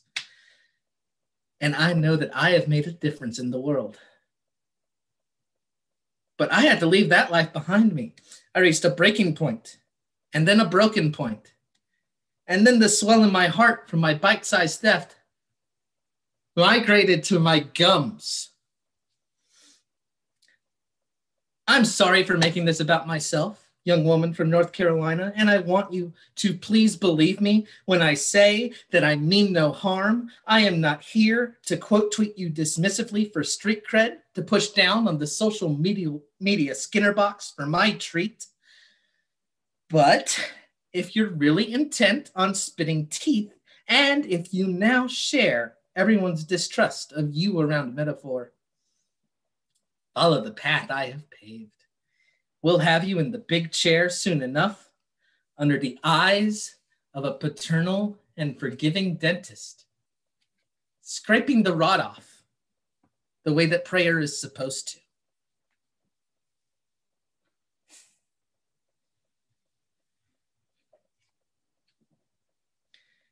So that was fun. And all right. Something I haven't had cause to say for a while, but I finally confronted and defeated the blank page. So I've got some new shit. New shit! Yes. New shit. We're keeping the flame alive. New shit. Yes. Shout out for defeated the blank page, though. Right on. All right. So I wrote this on Saturday at the Tumblewords workshop. No title yet, but the title's always the last thing to come into focus. So, bleary-eyed and caffeineless, I am startled by my phone buzzing with a question. What are you doing in Houston? I'm ready to dismiss it as a hiccup in the cricket network when the friend follows up with a picture of a dissatisfied man who looks just like me sitting in the George Bush Airport. I say just like me, but there are aesthetic choices that I find repulsive. His hair is slicked with too much product, so much that the individual strands, we are both thinning. Again, I say just like me, take on the appearances of trellises. His business apparel is punctuated by a joyless gray tie that was tied by either a Boy Scout or a hangman. No coffee stains the Wall Street Journal, cradled under his arm with an irrational care. No coffee in his restless hands at all. What the fuck? I know what this is. I'm not a nameless camp counselor without the sense to run from a hockey mask. I've seen the Twilight Zone. I know that this is a doppelganger. He is coming to take my place and turn my friends into strangers. But I am shocked and frankly offended at the litany of rookie mistakes. Of all the states to start on the wrong side of. Not even my enemies across the uncounted dimensions could think this could work. There will be no climactic showdown where we both beg my survivalist friend outside his compound to shoot the other. I pour my coffee and I put on my cleanest dirty shirt, more determined than ever to occupy my entire body with no rooms for rent.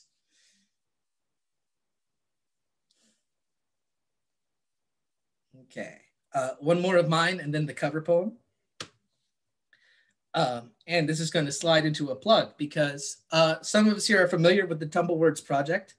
And this Saturday, I'm actually going to be the workshop leader. It's one I did last year and I'm doing it again. It's called Against Love Poetry. And I'm going to need you all to be at your most bitter. So it'll probably be a lot of fun this Saturday at One Mountain. This is an old one that's very bitter. So this will be fun. St. Lucy helped Dante pass the lion, leopard, and wolf over a 3-day weekend in the year 1300. It took him about 20 years to come to terms with what he saw, but that's on him. That's not on St. Lucy. A little before Thanksgiving, in the year 2008, St. Lucy sent me a roadside flare and a 10-line love poem given to me, in which 3 lines started with, "I hate you." I was puzzled by this betrayal. It was nothing less than a betrayal. But I focused all my energy on not saying awful, because the thought, this poem is awful, registered well before, this poem is about me. It took me 5 years to come to terms with my revelation. But I want to stress that it's not the fault of St. Lucy. She had done all that she could. Some other more subtle, more by-the-book saint might even say that she had done too much, exceeded her mandate. I thank her regardless. I thank St. Lucy every day. St. Lucy helps the blind, and she also helps poets. They share a common ancestor in Homer. And the wonderful thing about poetry is that the truth is always present, even in the bad ones. Unwilling, unhelpful, underdressed for the occasion, sullen, resentful, and embarrassed like a teenager at a cousin's wedding, but always present because every poem in the world is true, even the bad ones.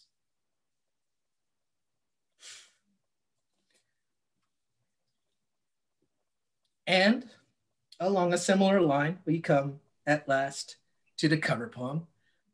I'm already wearing my hat, so I'm going to take it off and I'm going to put it back on to signal this is the cover poem. And this is, again, going with the theme, this is by Ross Gay. It's called, who's one of my favorite active poets. And this is called Love, I'm Done With You. You ever wake up with your footy PJs warming your neck like a noose? Ever upchuck after a home-cooked meal? Or notice how the blood on the bottoms of your feet just won't seem to go away? Love, it used to be you could retire your toothbrush for like 2 or 3 days and still I'd push my downy face into your neck. Used to be I hung on your every word. Sing, you'd say, and I was a bird. Freedom, you'd say. I never really knew what that meant, but liked the way it rang like a rusty bell. Used to be, but now I can tell you your breath stinks and you're full of shit. You have more lies about yourself than bodies beneath your bed. Rooting for the underdog, team player, hook, line, and sinker. Love, you helped design the brick that built the walls around the castle, in the basement of which is a vault, inside of which is another vault, inside of which, you get my point. Your tongue is made of honey, but flicks like a snake's. Voice like a bird, but everyone's ears are bleeding. From the inside, your house shines and shines, but from the outside, you can see it's built from bones. From out here, it looks like a graveyard, and the garden's all ash. And besides, your breath stinks. We're through.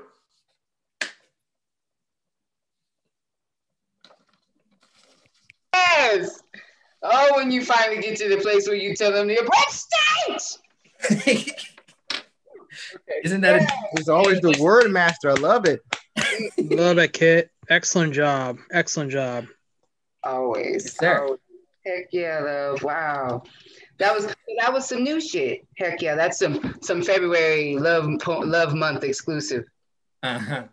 Yeah. Awesome. Thank you so much for that, man. Tell us what you got going on, love. Tell us about how we can support you and whatnot. Let's start with a little paper here. We got the Instagram at KitRunaway. We got the Twitter at Kit Talk Sports. It is as the name suggests. So if you don't like that, then don't follow me. But Kofi.com/KitRen. There's about practically a novel's worth of essays about American football at this point. If you see me on Facebook and if I recognize the name, I'll add you. But don't recognize your name, I don't know, keep coming here. Eventually I'll get it. And PayPal's connected to my email if you want to put some cash in the chip jar. And if you just want to like yell curses at me, that's probably best done through email. And that's my email. And like I said, I'm hosting Tumblewords this Saturday at 1 o'clock Mountain. A lot of y'all already know about the Tumblewords project. So heck yes. Get well soon, Donna. Get well soon, Donna. Yes. Yes. Am I okay? Yes. Miss Donna Snyder out of El Paso. She is the founder of Tumblewords. It's an awesome workshop that she holds every Saturday. So if you can, it's totally a treat. It's a great crowd. So heck yeah. And Kit's hosting Saturday. Freaking awesome. Heck yeah, Kit. All right. Cool. Thank you, Kit. So we are moving on now to to Ed Poetastic. Hey, yeah, I love it. How are you? What's going Washington, D.C.? Hey, how's it going tonight? It is cold as frosted snowman outside. Oh, heck yeah. Wow. Heck yeah. Well, glad you're here to, get some, hang out with us and share some words with us, keep you warm a little bit. You know what I mean? Heck yes. I look forward to hearing what you have to share with us tonight. So, I'm glad. Mike, when you're ready. I'm ready when you are. Go ahead. Everyone did a poetic and poetastic and prolific and florific job. Everyone did a very phenomenal, creative job. I can just smell, just taste the poetry from everyone. I love it. Woo! Okay. Well, this is a piece for Black History. I was planning on saying it to Trisha's podcast, but I was like, what the hell? All right, this is called Black Unity. A wise man once said he had a dream, an eternal legacy flowing like a rushing stream. African-American freedom fighters that are departed but not forgotten. The lively spirits leave our beating hearts less rotten. Their sacrifice hasn't been tarnished or in vain. God knows they suffer from barky ignorance and biased reign. Ancestors being bound, rusty, rattling, and clinging chains. Their ironclad determination helps us deal with the pain. The unforeseen burns of backstabbing by ignorant whites and against ourselves. Yet, people keep forgetting the book on the shelves. It's not easy being a black ink on a white canvas, trying to get this stress off our roaring chest.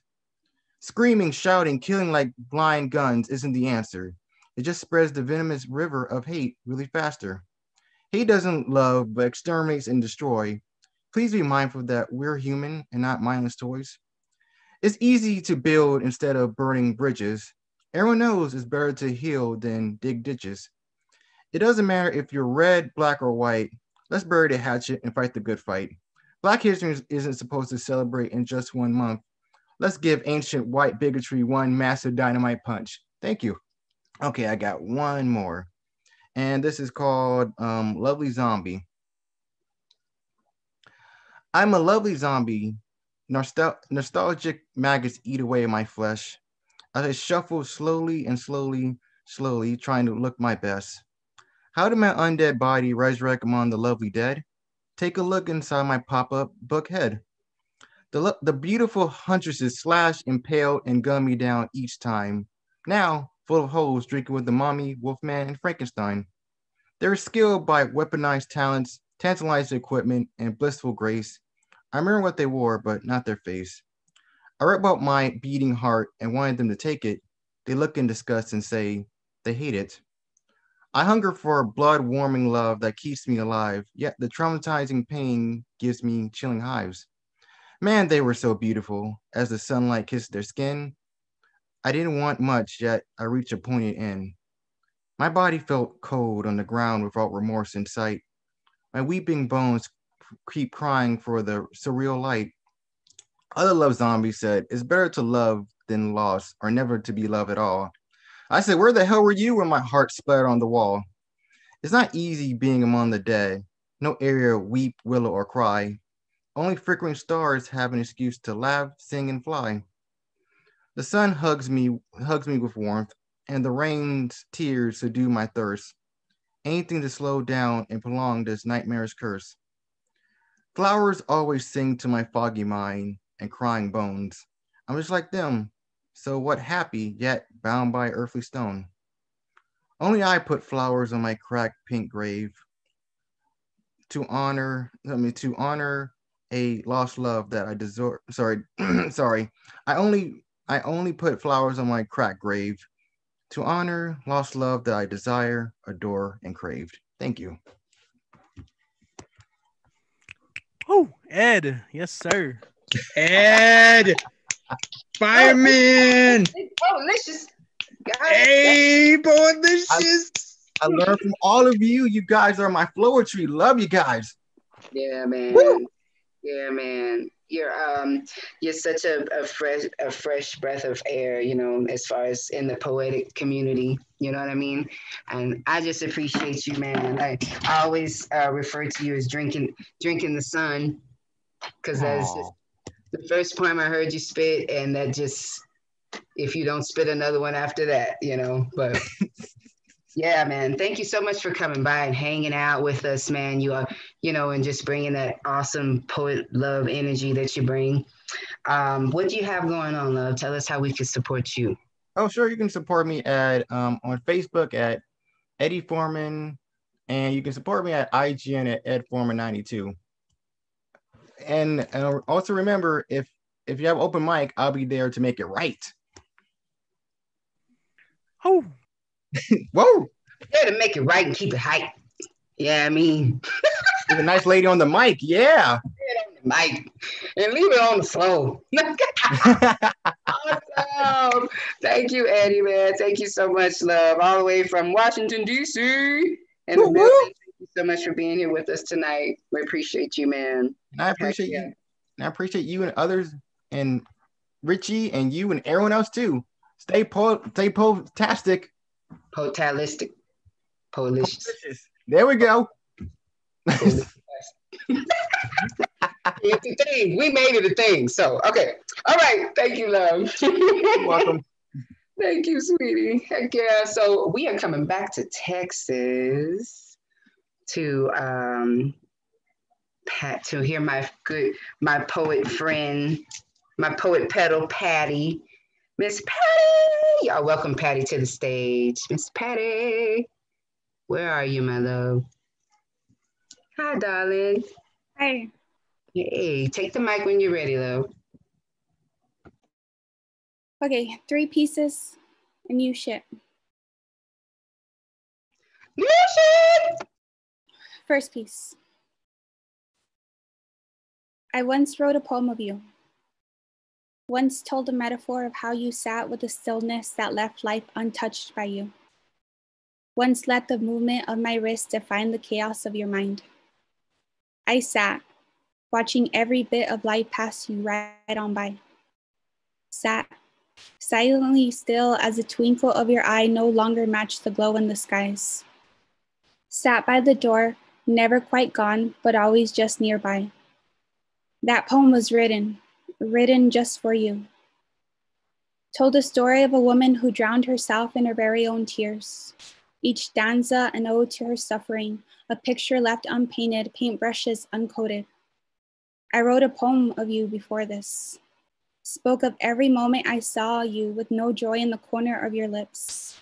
Wrote freely of a pain that was not mine to be written. And when you stared blankly onto the wall in front of you, I stared blankly upon you.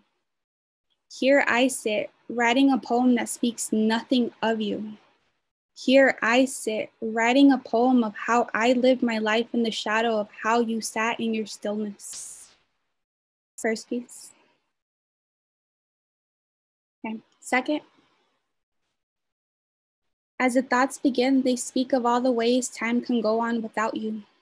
For you will remain as you are. A skeleton soul strapped at the ankles to these walls.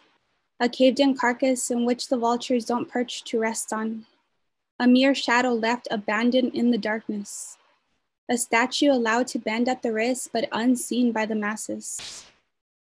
When did the motion of forever become stuck in a single moment of a portion of a day? When did the act of living cause a shiver in the joints of each connecting bone? When did the time of present day refuse to join yesterday in which tomorrow never came? Why is the solitude of loneliness the linen sheet that never warms? Tell of all the things that aren't meant to be said out loud, meant to stay unspoken. If no one hears the war sounds within, are they even true? Is it even real? Remain as you are, if only time could take you through. Beyond the Ferris wheel that stopped turning at the top, beyond the staircase with no way up, beyond a single moment that became 2, beyond this feeling of purely impending doom. My dear, we are all creatures of the moon, shadows in the storm of a wind that has no direction, mapless in the desert where the compass always points south. If you knew darkness as your light, then extra light bulbs seem unnecessary. The what-ifs are endless and the hours too many. The mop is always wet and the floor is never dry. And the message of all these letters, Only you can tell me why. And this is the last piece, third piece. I sat at every coffee shop, each coffee cup imitating the warmth in my hands of every grasp I was unable to hold on to. Acoustic covers in the background, octaves higher, drowning out a heartbeat that's not matchable. Would I like honey? Anything simpler to swallow than the taste of my name being whispered in my ear by anyone else other than you. To be loved. To be known in a place other than your arms. To choosing a blanket that covers us both even as your body is no longer touching mine. To seeing a man in another sin but lust. I sat by the window of every coffee shop. Watched the his and her towels remain empty at the racks of every thrift store. Dried my hands on what was once bright linens. Seen the burden of a smile collapse the lines of a frown on the forehead. I felt the weakness of silence and its dangling chains of never saying no. Felt the lump in my throat crush every possibility of a noun. Tasted the salt in my tears when you thought the idea of you gave flavor to my life. Yes, yes, sir. You are the cause of a sidewalk purposely cemented with footprints all over its smooth surface. You are the cracks that hinder the flowers because in this story, flowers don't bloom from a broken surface. This flower didn't bloom at all. This flower remained untouched the moment you put the seed in your hands. And I sat at almost every coffee shop. Seat next to mine, always occupied, but always empty. And as the barista calls out my name, he will be the only man in which my body won't shiver from the sound.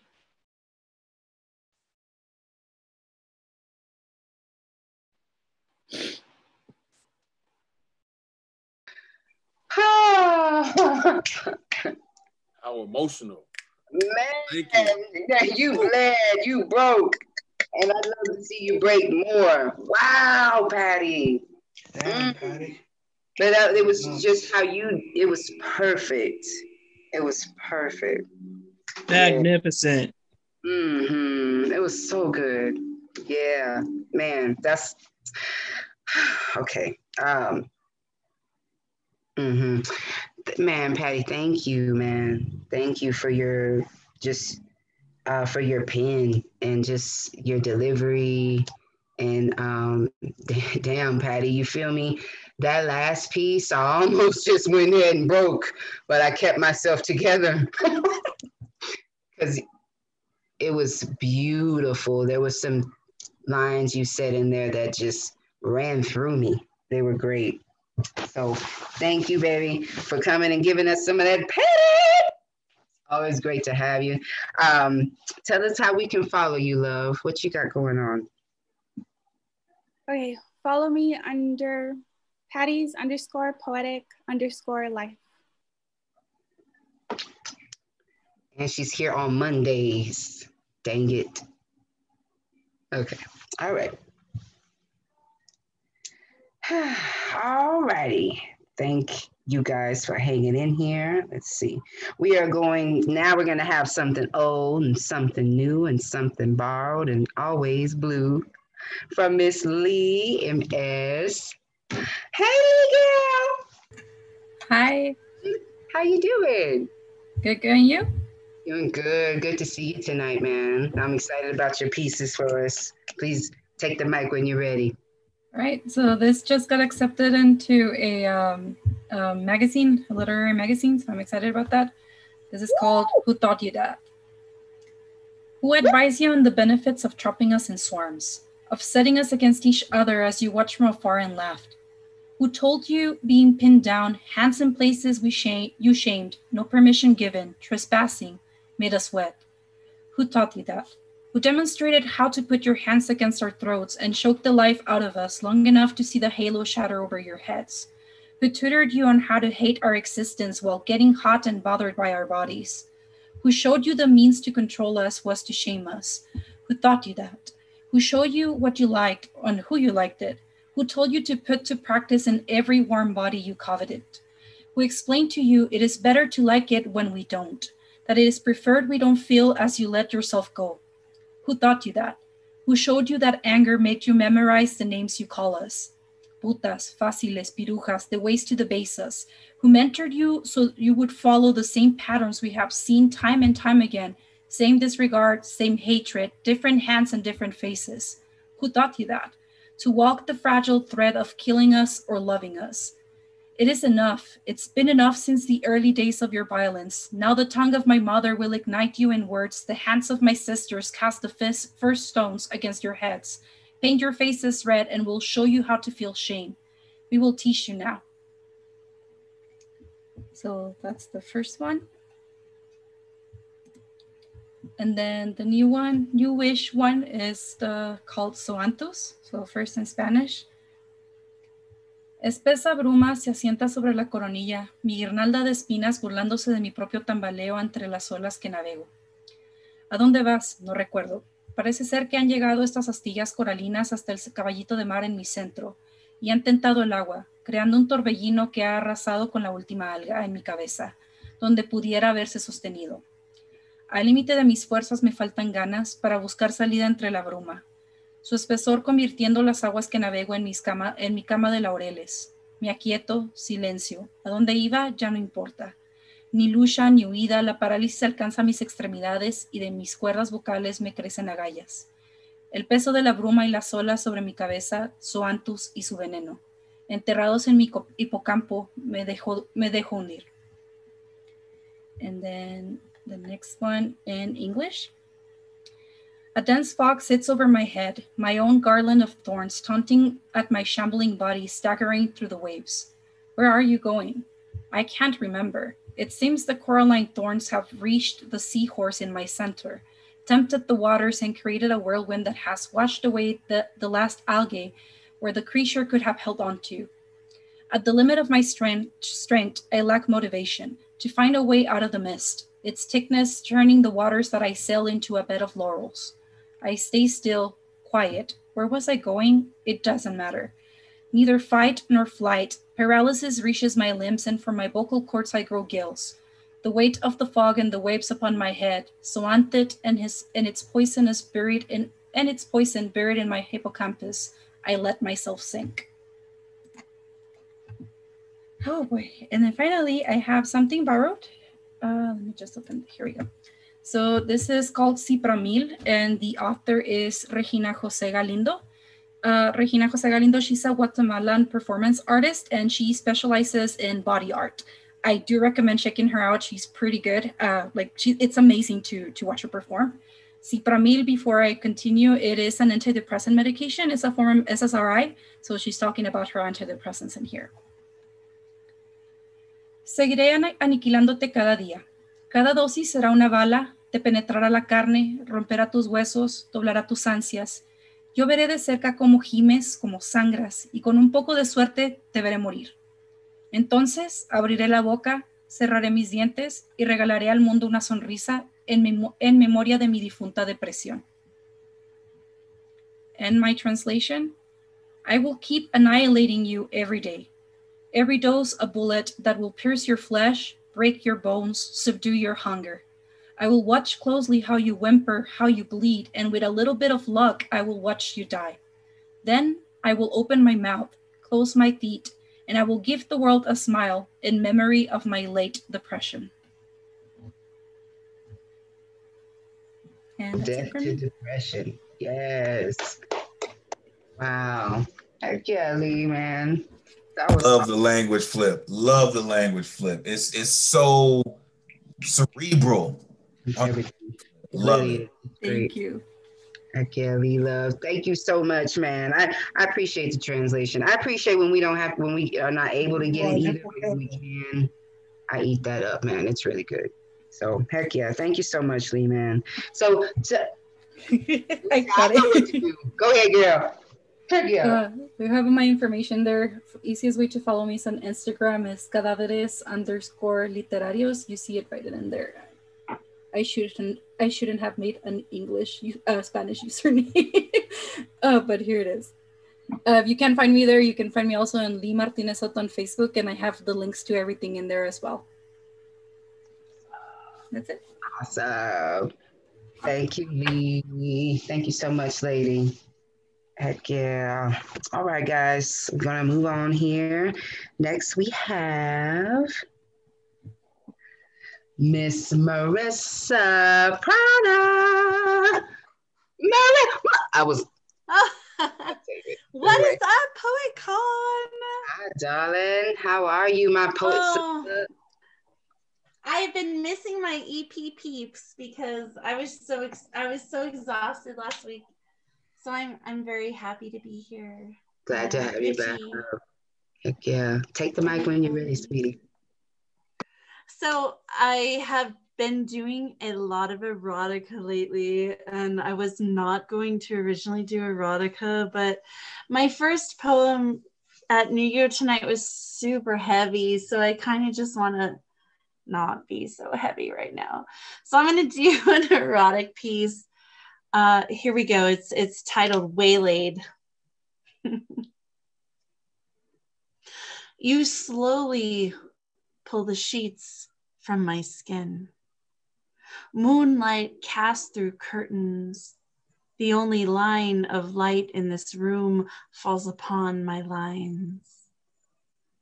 You open my legs, reach for me without hands, yet I lie in wait for your mouth all night. Paint my own cum across my own body, long lines, strokes with the paintbrush of your beard. Your brush empties, you revitalize my body, dip into the pot of my pussy, pick up liquid to love me. You paint beautiful on my body, elemental. I see you. You find your way inside me, kiss my mouth. Every hair on your chest calls the nipples up from my breasts, demands their attention as your body tickles my imagination. You flip me over, pick up more paint with your brush, drip to the small of my back and into my ass. Beard smears along my crack to create on the parts of my skin still safe, blank canvas of your creation. Your paint dries cold on my skin. I realize this is what I've missed. You move into me again. Paint floods down my leg across the palate of your penis. You pull me up, one hand on my breast from behind. Every hair on your chest calls my goosebumps to attention, runs signals rugged as my cum rages against you over and over your entrance, cadence slow then fast, pushing your way to pleasure. Your beard finds my neck. Bite me, lick me, suck me, devour me. I smell myself on you. Creamy custard Sunday afternoon surprise. I taste your voice. You call on me to come again. You thrust harder and faster, cracking bones in my ears. Your body shakes. The choice to deliver is not mine, but the rebellious body you have now laid claim as your own, made to realize you have revived me. A guttural moan breaches your banks. Between high-pitched breath, held till hypoxic, and all I can do is let go. Release every drop of what used to be me. Throw my paint on the wall as your body freezes to mine. Stop. Still. Pause. Do not move. I continue to gush out of control. You feel my body squeeze around you, unable to cease. Your fingers dug into my skin now start to soften. Red marked splotch marks across my breasts. Yes. And yes again. Do not leave my body just yet. As if pulling away would rip off my skin. Then your beard tells me to let go. I unclasp my hands from the tightly held sheet, and I too finally breathe at last.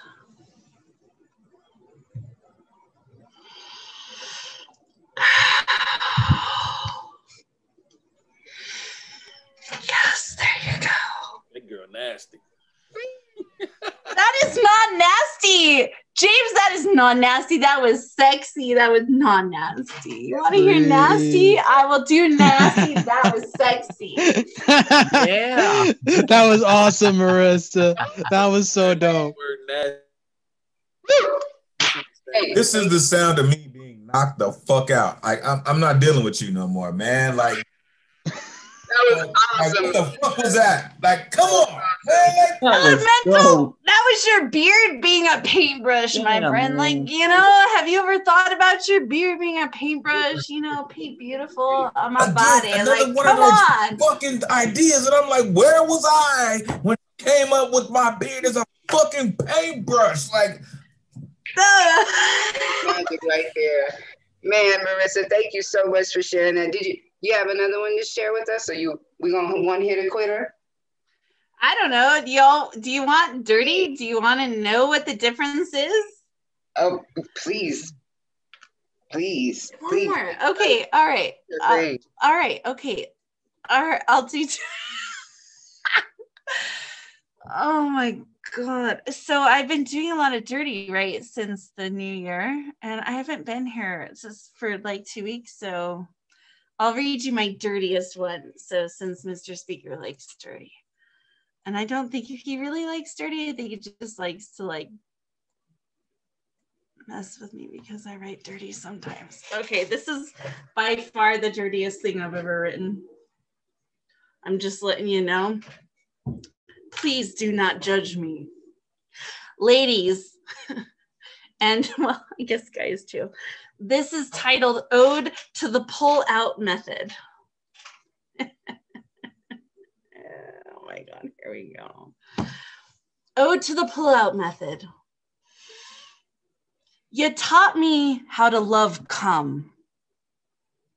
Swim in your smell from the squirt of the inside of your ball sack. Weirdly yummy, warm, winkle, sweet, salty, sticky. Your peanut brittle baby batter blasted across my breasts. Many pregnancies avoided, I'm sure. No child support in rears for my rear. Most nights, I prefer personalized penile attention, but not this night. Ever since Moody started talking about pulling out, I've been in some sort of fitful mood to just straight up fuck. So tonight, I will be Alice for your phallus. Cock-a-doodle-doo, doodle drawing, dawdle, dangle, tangle through throes of morning wood. When your hooded warrior manhood gets manhandled by this womanhood humping, I brought to bed. If we even fucking make it to the bed, yes. Hell yes, Fuck yes, I will wear your shit out for days, unable to eat, just drink you down into the pit of my dark cherry-coated cock-loving lipstick. Yes, make me so dirty. I have to brush my teeth 5 times in the morning. I ain't scared. A little hair never hurt anyone. Now let's unzip that dipstick and see what we're dealing with. Choke your chicken, finger licking, tongue clicking, lick, prick, cock, dog, knob. Hold on to your schlong, man. It's gonna be a long ride. Won't go quick or quiet into the night either. I'm gonna hungry hippo your dicko. Then I'm gonna chug your wing tongue tonight. Don't shoot your velocity in the vector of my vagina. Take that shit upstairs. Pisser, plozzer, weenie, whizzle, Willie, dogger, don't free. Let's read your big Willie whale tonight. Pull up, method man. Shoot your load under the landing strip of my vagina. Hot and cold. Hot at first, then cold. Squeeze the tip just till it chips, then rub it in like lotion. Motion of my mouth to lap you up. Morning is my favorite time to call the cum from your can. A sticky tube lube, fast hand job testimony, and testicles to paint your canvas on this woman and her wild, wayward ways. Marry you? Hell, maybe, but we ain't making no baby. Not today. I know you crave this verbal nudity. X marks the spot. X-rated G is my spot. So let's just see how long your schlong can hold on until ding dong, the dick is dead.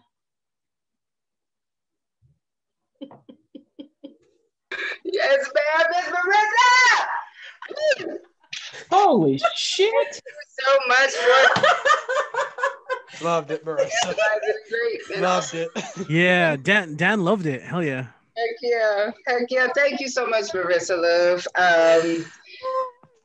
Tell us what you got going on, love, how we can follow and support you and get some more of that. Oh my gosh, we have so much fun stuff. Find me on Facebook, Marissa Prada. On IG is Prada Painting and Prada Painting and Poetry. I also co-author The Word Is Right, WRITE, on Facebook. We have an incredible lineup of February. In fact, we're already booked through April. You guys have got to come to The Word Is Right. We have an incredible cash slam the very first Saturday of every month, which means this Saturday is a cash slam. The following Friday night is our Black History Month, featuring, of course, PoetCon and Mr. Speaker and Elemental are going to be in there. Yeah, they are like fire. Like there's 14 poets just handpicked for this amazing night. Then that following Saturday, February 13th, is the Drag and Drop the Mic. It is the drag show erotica night. Yes, you want to be there. It's so much fun. We have Cassandra's Free and Scarlett Cortez right here in Santa Fe. She's going to be featuring the last Saturday of February and then into March. Man, March is already booked. We got big stuff coming. You guys got to get on the bandwagon because we're fucking moving. So, yes, ma'am. Yes. Ms. Marissa, thank you so much for everything you do and for the poet community and just your enthusiasm towards poetry and just everything arts. I appreciate you, love, and all you do for that. That's Marissa Prada. Thank you so much, love. Okay, next we have, coming to the stage, we have the beanie wearing soul sister. Come through. Hey, and I saw you in here earlier. Are you still in here, lady? I'm here. It is very late in New York, but I'm here. I apologize. No, it's all good. It's all good. How are Nice to meet you. Nice to meet you all. You're a new face, huh? Have you been with us before? I haven't been to this group before, but I've been on Nuo for the last month and a half, so I recognize a lot of people on here. Awesome. Well, it's so good to have you. Please take the mic when you are ready. Do your thing. Thanks. I always seem to have to follow Marissa after erotic poetry. But no, it's great. It's great. I have 2 poems I wrote a couple of years ago. The first one is called Hues of Red. Hues of red floating up in the sky, in the pebbles scattered on the walkways, in the bed sheets when my eyes are shut. The color of anger, pain, romance, and sensuality, death. I try not to think about that last one. So many emotions in one stanza, a thought-provoking hue, and yet sometimes you cannot bring yourself to look at it, wish it did not exist. The world would be a very different place without it, one I wish to never live in. A positive thought about the color red, my favorite form of it, a long stem rose, pure and simple, holding every emotion that exists, my favorite emotion. Not until all the petals fall back into the earth will I tell. And then my second and last piece is called She Dances. She dances among the rubble, feeling the destruction of life and love under her feet. Smoke her partner, moving so that she stays in motion, so that life stays afloat. Fire still burning strongly, trees falling into the sea, sky hard to see as the smog covers it up, her body beginning to collect cuts and bruises from the falling stones. Tears streaming down her face onto the past as she moves into the future. Thank you. Wow, love. Thank you for that, man. Yes, yeah. Yeah, awesome. Yes. Being wearing soul sister. So good to have you here tonight, love. And coming from the Eureka, you know what I mean? Heck yeah. So you know you're in a good space. Heck yeah. Tell us how we can follow you, love. How can we get some more of you? Thank you. You can follow me on Instagram, ES_Strauss and BroadwayBroker_NY. I will put it in the chat. Thank you for having me. I think I'm going to sign off because it's rather late here, but enjoy the rest of your evening. Thank you. Thank you for hanging in. Have a good night. Thank you. Deadpan Lizzie. All right. Okay. Next, we have coming to the stage the urban cowboy poet. UCP. Come on down to the stage. Where you at, sir? Sir. Sir. There you are. Mr. Michaels, how you doing? I'm doing good, and I thank Lizzie for going on, and so I don't have to follow Marissa. Heck yeah. Well, thank you so much for being with us tonight. Please take the mic when you're ready, sir. Yeah, I don't know if you saw, I was here once before. I don't know if you saw me, but we have cowboy poets out in Texas, but I'm in Cleveland. I do urban legends in the cowboy style. Urban cowboy poetry. Awesome. This one's here. Let's get Mikey. A cereal company put three brothers on the TV screen and launched a tragic chain of events no one could have foreseen. Started with this commercial. You try it. I don't want to try it. Let's get Mikey. He likes it. Hey, Mikey. That's how John and Jeremy happened to discover they could test all kinds of scary foods on their little brother. They devised a wicked plan, these mischievous little elves. They try on Mikey all the stuff grown-ups keep for themselves. Most things Mikey didn't like. Cereal might be a fluke. He couldn't stand the taste of beer. Daddy's cigar made him puke. They fed him caviar, coffee, foie gras, rum, and stinky cheese. Only Mom's imported chocolate truffles seemed to please. So a sweet tooth was Mikey's thing. He'd rejected a dill pickle, but he enjoyed sweet sparkling wine in the way its bubbles tickle. So the boys revised their tests. They'd get him to drink or eat brandied fruit or creme de menthe, anything that's sweet. They'd hooked him on sweet cereal, but for them, that wasn't enough. One day, they introduced him to the harder stuff. Rock hard candy, the carbonated kind. The stuff that blows your stomach instead of your mind. He popped those pop rocks in his mouth, and they popped him back. Pretty soon, his entire head had sustained a fizz attack. Mikey loved this new sensation. He was overcome with joy. His bros had found the perfect drug to hook this little boy. They'd heard a rumor about pop rocks, one they had to try. Just like little Mikey, they were on a sugar high. Mikey, you know that you could trust us because we're older. Pop rocks get a lot more fun when you drink a can of soda. The more you eat, more fun you'll have, they told their little brother. He ate half a dozen bags of one, drank a six-pack of the other. He hiccuped fast. His eyeballs rolled. He was bouncing around the room. He rumbled like a volcano. Then his tummy went kaboom. Their prank, much to their horror, had done a bang-up job. What used to be Mikey was now a pink and cola-colored blob. John and Jeremy started to cry. They were in a lot of trouble. They had caused poor little Mikey to overdose on bubbles. They missed their little brother, but what were they to do? They couldn't tell their parents he'd OD'd on CO2. They improvised the story, the first one that was handy. Mikey had gotten in a car with a man who gave him candy. The boys must live their whole lives with the consequence of their schemes. Each night, a popping, fizzing little Mikey haunts their dreams. Pop, pop, fizz, fizz, oh, what a nightmare it is. The whole family rues the day when they thought they'd try showbiz. Thank you. I'll do one more. I can do Up in Smoke. He bought a box of rare cigars, the finest smokes on earth, then took out fire insurance, $15,000 worth. The insurance company wrote it up because that is what they do. They cover loss of property. But they didn't think this through. He filed a claim for damages that seemed to them bizarre. In a series of small fires, he had lost every cigar. They never seen a claim like this in thousands of case files. They learned the hard way not to underestimate his wiles.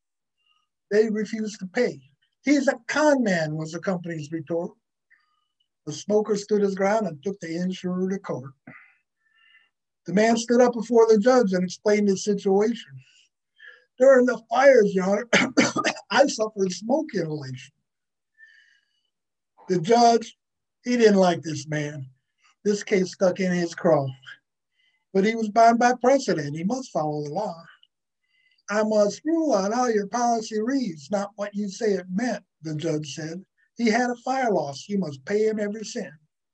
I wish that I could rule for you, but I got no legal ground. Go back to work and find a way to turn this case around.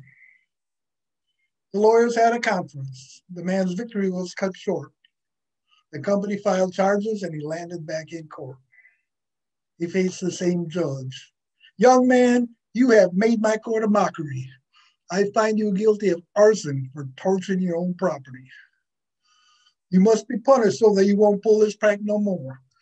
A series of small sentences, 1 year times 24. I did listen to what you said. Your health is not a joke. I'll make sure the prison guards are told you're not allowed to smoke. I hope you learned your lesson because you got me really pissed. 24 years will set you straight. This court is now dismissed. Thank you. Yeah. Love That it. is what I do. Love the Urban Cowboy. That was dope. That Love first it. one I really liked. And this is Urban Cowboy Poetry, Facebook and YouTube. Yeehaw! I'm getting close to get enough of these for a book, so all the likes and follows I can get will help me with publisher. Thank you. awesome. Thank you so much for that. Thank you so much for your pieces tonight and for being here with us tonight. We appreciate you, Mr. Michaels. Heck yes. Okay. So we're going to move on here to Mr. Speaker coming to the stage. Hi there, Mr. Speaker. How are you tonight? Good evening. I'm great. How are you? Doing well. Doing well. Glad to have you with us tonight, sir. Please take the mic when you are ready. Let's go. I am depression. I will kill every last one of you. Break you down, turn smiles to frowns just to keep you blue. Given the chance, my goal is to devastate you. Rich or sad, happy or mad, I don't care what you want to do. I live to destroy everything about you.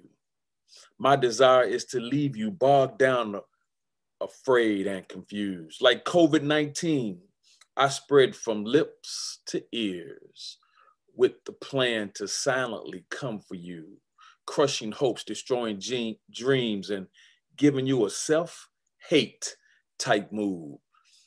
Respecting nothing about you, rich or poor. I don't care what you've been through. Your success, status, and goals, I would devour like Kansas City barbecue. My targets are first responders, veterans, Republicans, Democrats, Christians, atheists, and Jews. Deep inside of me, I hate the thought of every single one of you. Muslims, gays, the weak, the young, all colors. See, my aim is to suffocate you, destroy moods, and make you not even want to eat food. Don't believe me? That is because you're tuned into the wrong news. Check my stats. Been killing millions annually for years. Don't be confused. If a mother struggles with childbirth, you call me postpartum. When minds are split or confused, you call me bipolar. As 20 plus veterans die daily, you changed my name to post-traumatic stress. Suicide is my weapon of choice, and isolation is one of my primary methods. See, I am your rage turned against you. Don't really care what you call me, just as long as my body counts continue to rise while you fall. You come to my call, leave a letter, say your goodbyes, and like the Pied Piper, baby, follow me to your demise. Because the day you let depression tell you what to do, well, that is the night poetry failed you.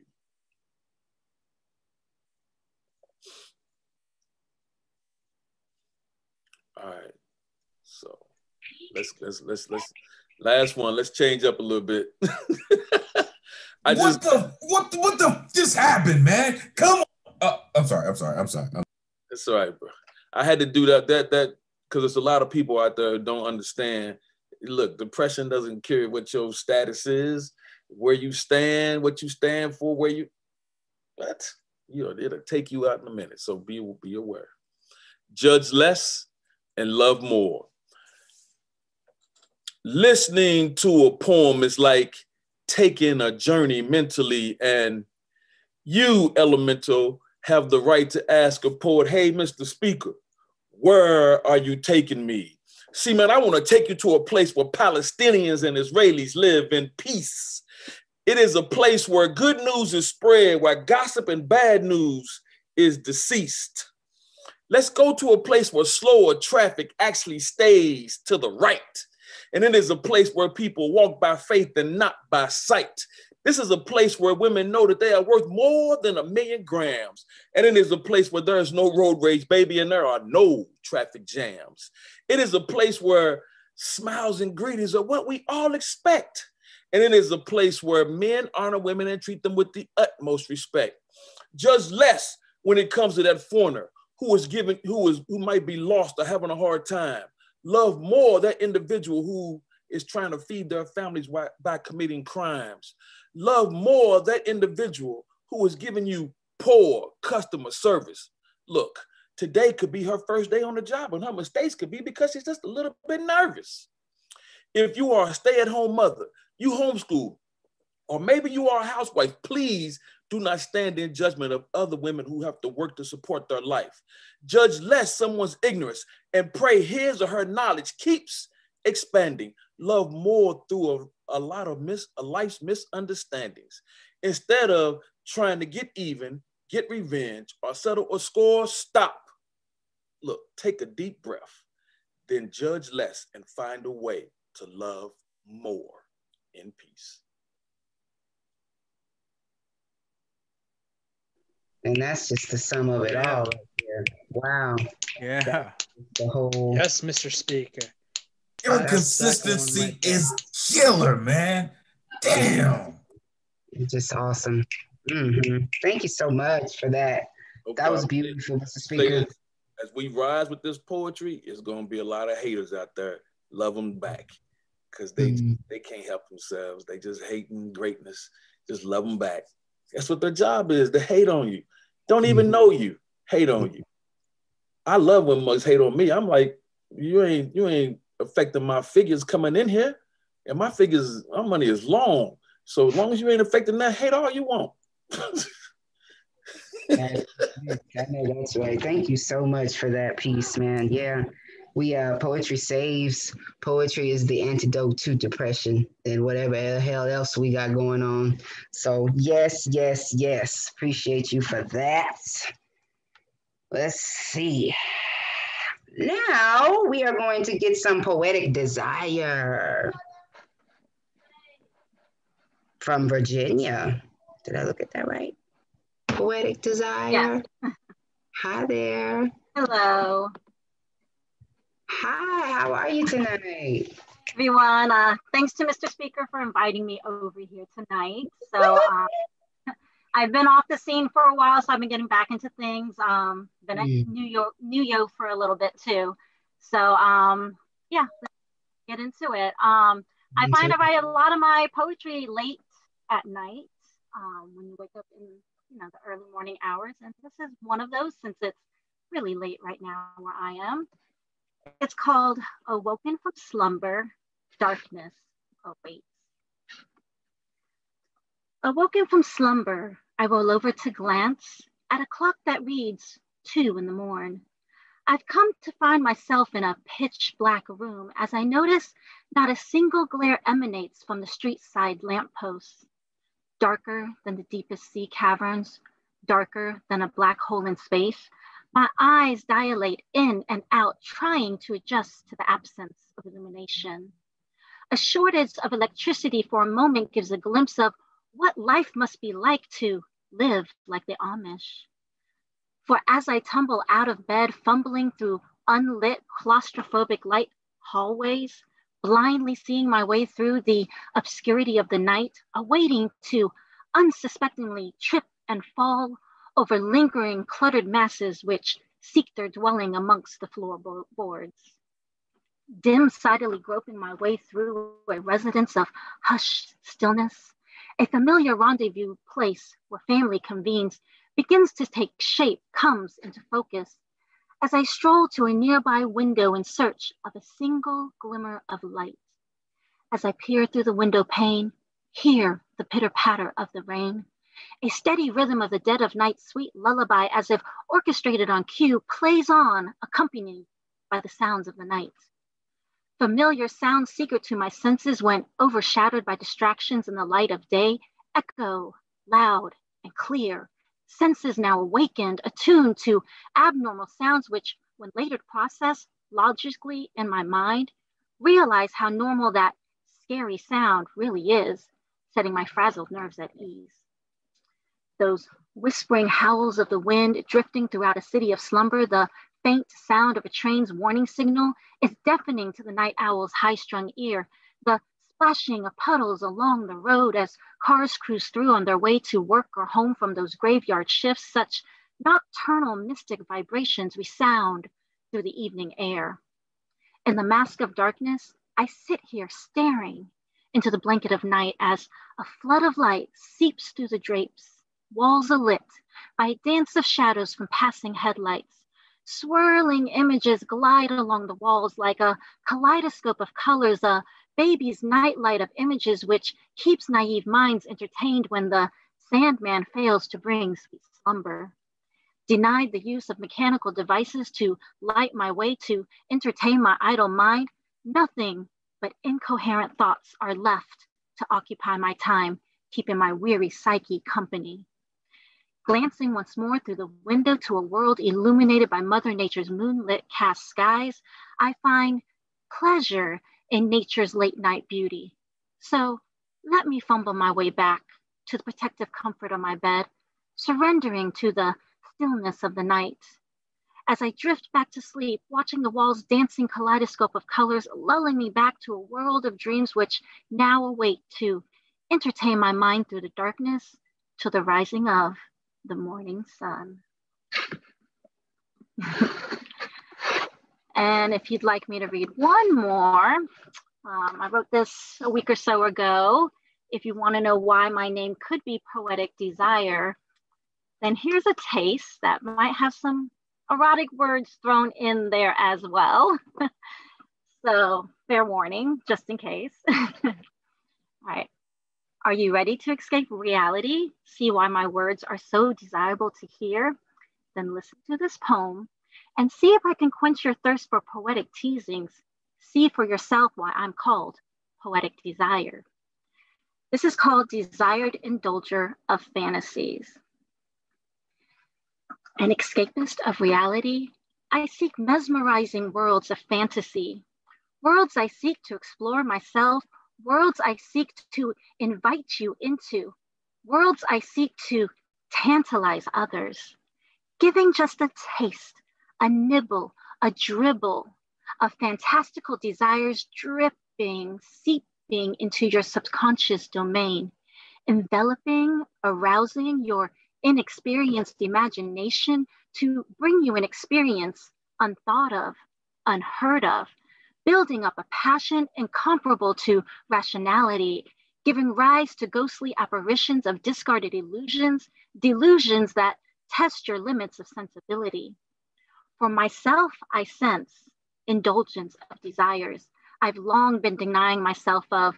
Deprived, neglected, I've rejected many opportunities to solicit seductions, to beg for what I desired most, to have what I wanted be wishfully granted, readily, without request, without mention, but to be seized with surprise, impromptu indecencies. Instead, I find I am my own indulger. I masturbate with sexual innuendos, tickling my clit, but not the one you're thinking of. The epicenter clit of sexual arousal sensitively found within my brain, sending out signals with thrilling tingles, teasings of sweet release through my imagined realms, penned through wordplay tangos, till reading and hearing, playing those images on repeat gets this escapist gratification. For a moment feels orgasmic, a release into reality, merging fantasy with actuality.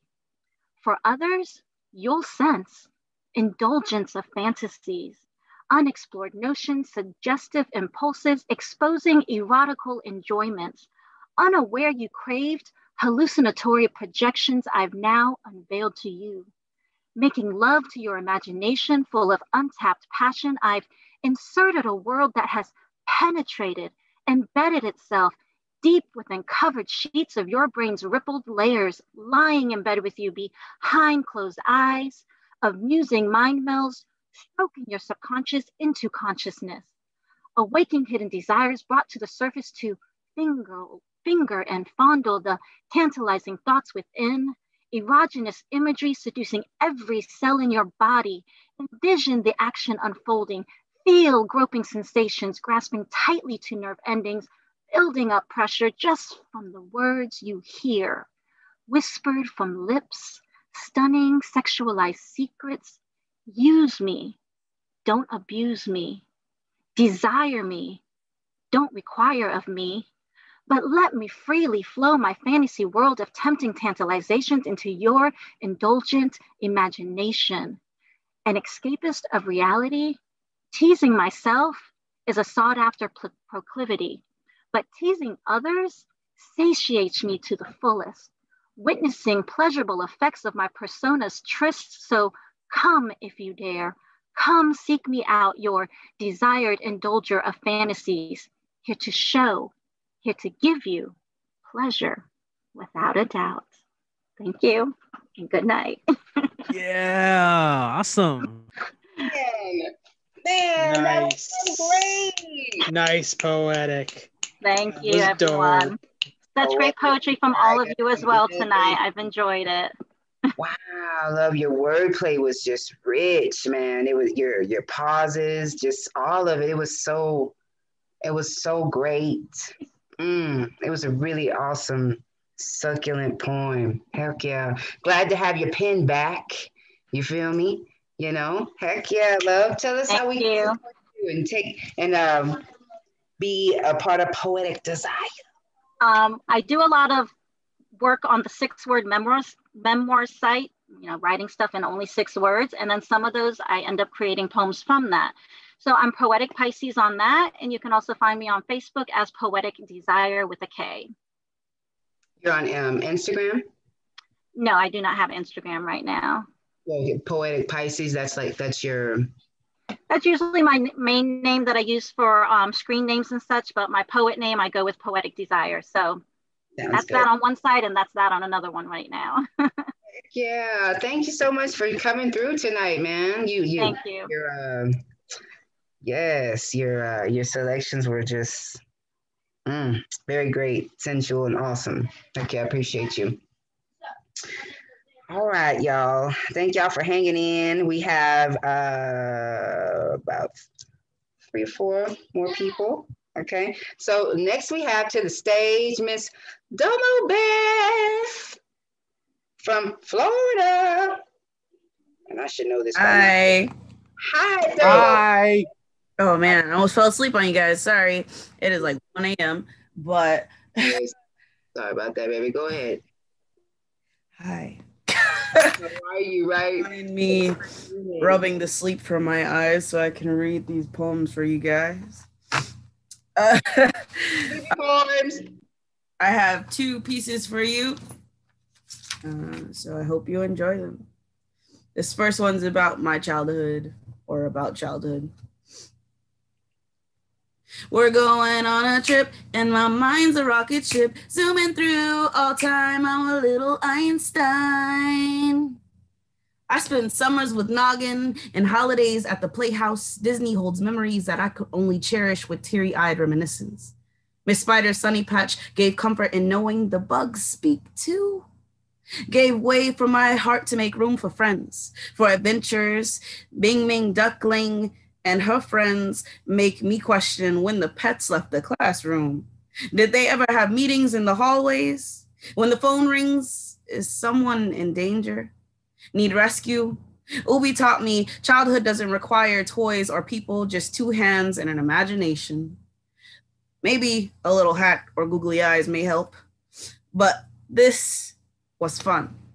This was life before smart objects taught children which way to grow, when outside was safe for the most part before the streetlights came on, when Rock and Stick were best friends but would always fight because Stick constantly kicked Rock unless by the slim chance he missed. I met personification in my front yard. As baby sun rose on Saturdays, I looked forward to life, to experiencing freedom on my block. But as for educators of the night, Christopher Robin and his friends, I learned lessons without ever being taught. Remember feeling closest to Eeyore as summer 2007 drawn to a close, and I was promoted to 2 houses, to 2 timelines, labeled moms and dads. Remembered past of Winnie like traits as honey and stuff became my grips to reality. Yet like Owl, I chose to forget those habits when comments of obesity and lose weight became daily threat in conversation. The hate of myself only grew when other tail covers would shrink. Remember tiptoeing around confronted in conversation. Felt Piglet shake alongside me, fear peaking as I love you was expected reply. The sadness tugged at my vocal cords as you too was all that could be mustered. Rabbit helped me lessen the blows of disgusting and descriptions of pig as I cleaned and scrubbed with saline solutions of bodily input. Tidy was always better. Kenga would sneak up when growing up fast was no longer an option, and taking care of myself was the only option. Fighting throat lumps of communication was necessary. When the Eeyore and I thought together. On days when life felt like too much. When the touch of humanity felt so far, even in rooms of family. Eeyore whispered to me, and car rides filled with the stink and heat of life so far removed, invited suicide to my bedroom and homicide to my brainwaves. But then comes Tigger. Always reminding me that there is an opposite to every emotion, a potion to turn frowns upside down. He'd bounce and pounce and bring smiles to my cheeks like only a Tigger could. He'd monologue on. I am fast, awake, ready to PLA. Why? Because time is of the essence. We steer our blessings and God is waiting for us to let go. Show out. Put all that freaking cake in your mouth. Tiggers may be bouncing off the walls, but honey sure is sweet, and bouncing is what Tiggers do best. He made me wish he was not the only of his kind and made the journey to being happy so much more desirable. Thank you, childhood. That was the first piece. All right, the second piece is called With You. You trip, I fall. You run, I leap. Keeping feet planted in dirt hurts when I'm caught in your gravity. You unravel me. Like rubber band ball popping in sync till the crink of engine like heart starts up again, and you fixed me. Got me fixed like candy stick. I used to play smoke or crush Smarties, high dust. You've got me crust, core, and mantle. This channeling TV for real love. Root deep hand held like glove. You are gem inside my rocky surface. Already complete, but shine brilliant when cracked open. You've broken barriers. Carried her spirit to peaks high and let go so she can float. Coat wrapped tight while she sheds layers, near nude, near tissue, near bone, no flesh, till she evaporates. Free to the ozone, leaving peace in my wakes. Leave me where earthquakes once shaked headaches into horror, into coping with failure. The air here is dust-free. Letting bygones be bygones, opening yourself to my metamorphosis. I feel bliss in your trust, in your crust. I feel atmosphere shifting when open lips become answered questions. Hemispheres align and axes meet till we are one, and inseparable never felt so absolute. Thank you.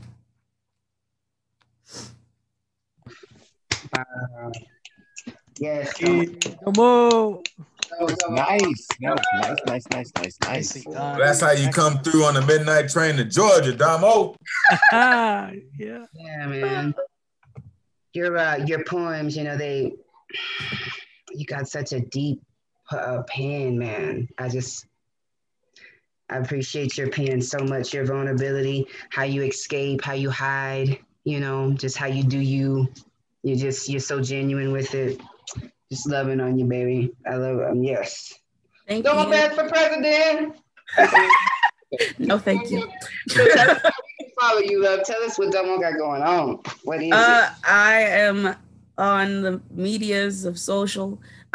You can find me at Creatively Damo, Creative LYDOMO. That is my Instagram, where you can find all the other Instagrams that I don't know how to stop making. And then if you would like to find me on Facebook, it's Dominique Bethel. Hopefully you figure it out, because I'm not about to spell it. And yeah, so that's me. Thank you. I hope you know how to spell. No. Thank you for staying up with us, love. I know it's late over there. I appreciate you for hanging out. Thanks, baby. Thank you, Khan, for hosting. Heck yeah, sweetie. I appreciate you. Heck yeah. So now we are going to move on to Mr. Elemental with that paintbrush beard. Ooh, how you doing, sir? You're on mute, bro. You doing like? What are you doing tonight? Yeah, great. Yeah. How are you? I'm good. You know what? As I said earlier to some of you folks, happy Black History Month. It's that time and place. It's that season.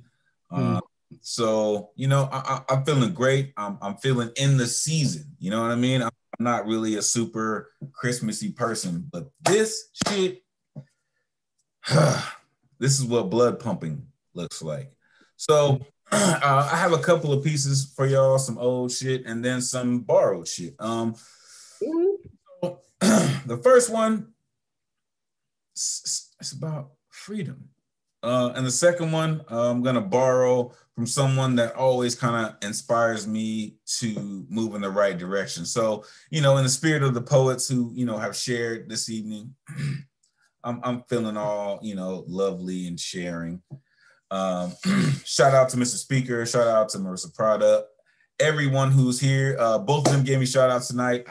Man, I'm gonna have to write y'all into some shit. Nick Paleologos for poeming it forward, Poetic Desire, and Elisimo, Lee, who always comes with some dope shit, GMS in the building, Dan the Man.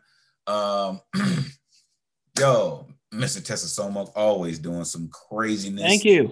The Fireman, Kit in the building. Christine, I hope she has a song, and I hope I didn't miss it. All right, let's go. Again, some old, some borrowed. Let's get down.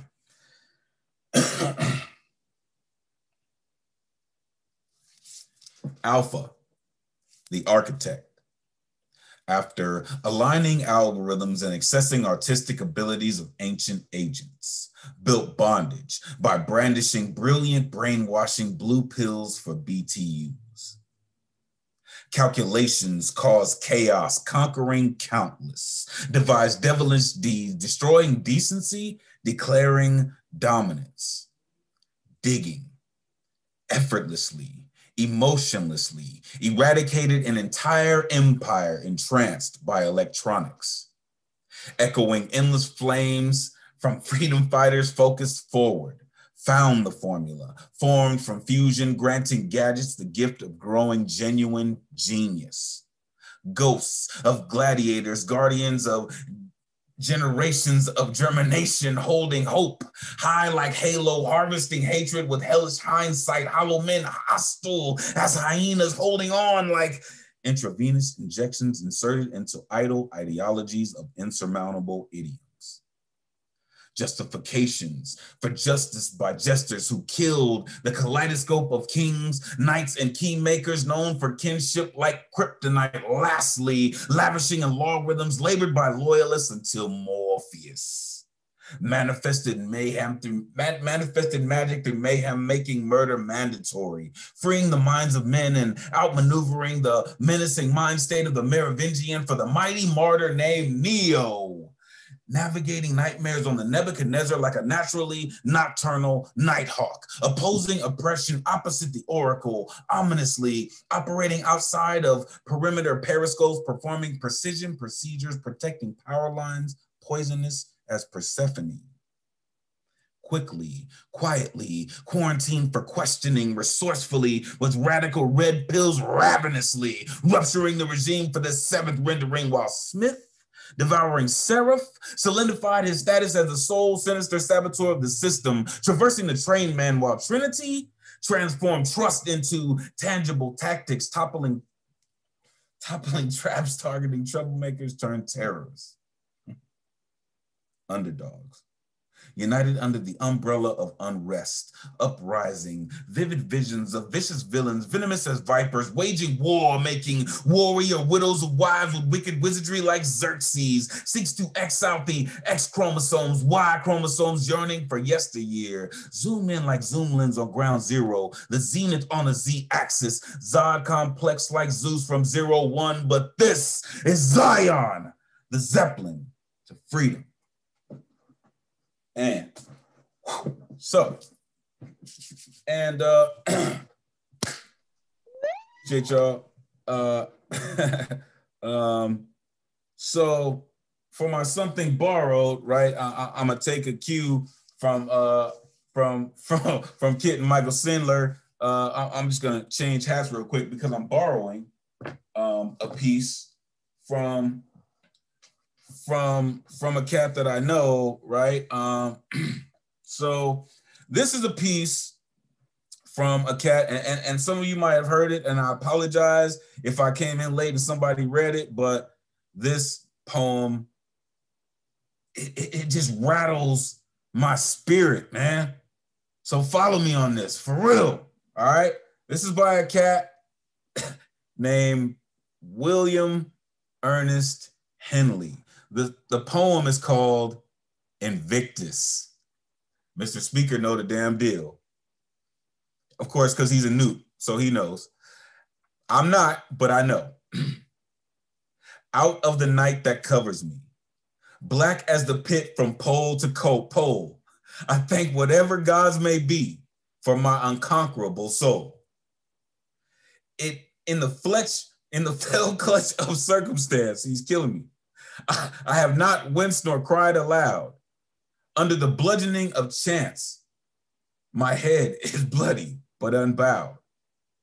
Beyond this place of wrath and tears looms but the horror of the shade.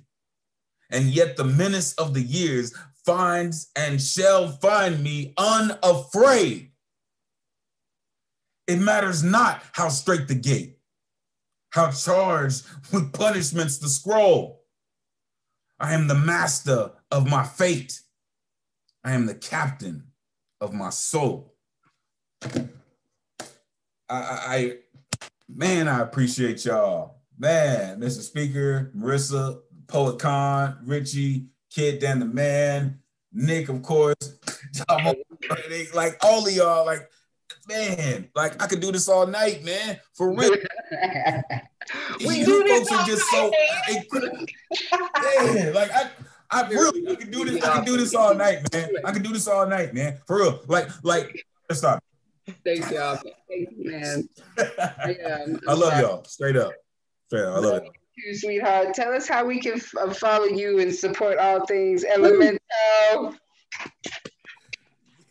Yo, I mean, look, I seem to keep finding myself popping up in the same spots as these two over here. You know what I mean? So, usually, the usual suspects. I don't know which one of us is Kaiser Sose yet, but I'm staking claim to that name. So, you can find me at Elemental the Poet on Instagram, Elemental the Poet on YouTube, and Elemental on Twitter. I so appreciate all of you. You're such a beautiful host. Richie, I appreciate both of y'all, man. Much love, peace, blessings. Happy Black History Month. Straight up. Black History Month. Yes. Blessed to you.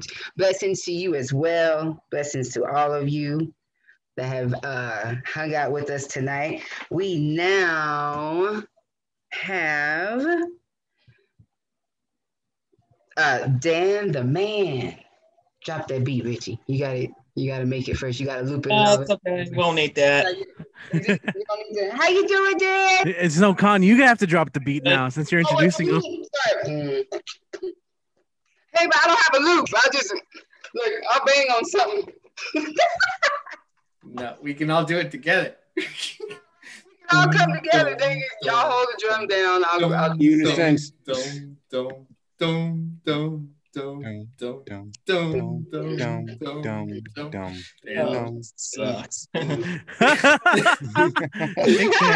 Hey man, we're just trying to get you like hyped up. Hey man, do your thing. Just go. Come on in again. What's going on, love? How are you tonight?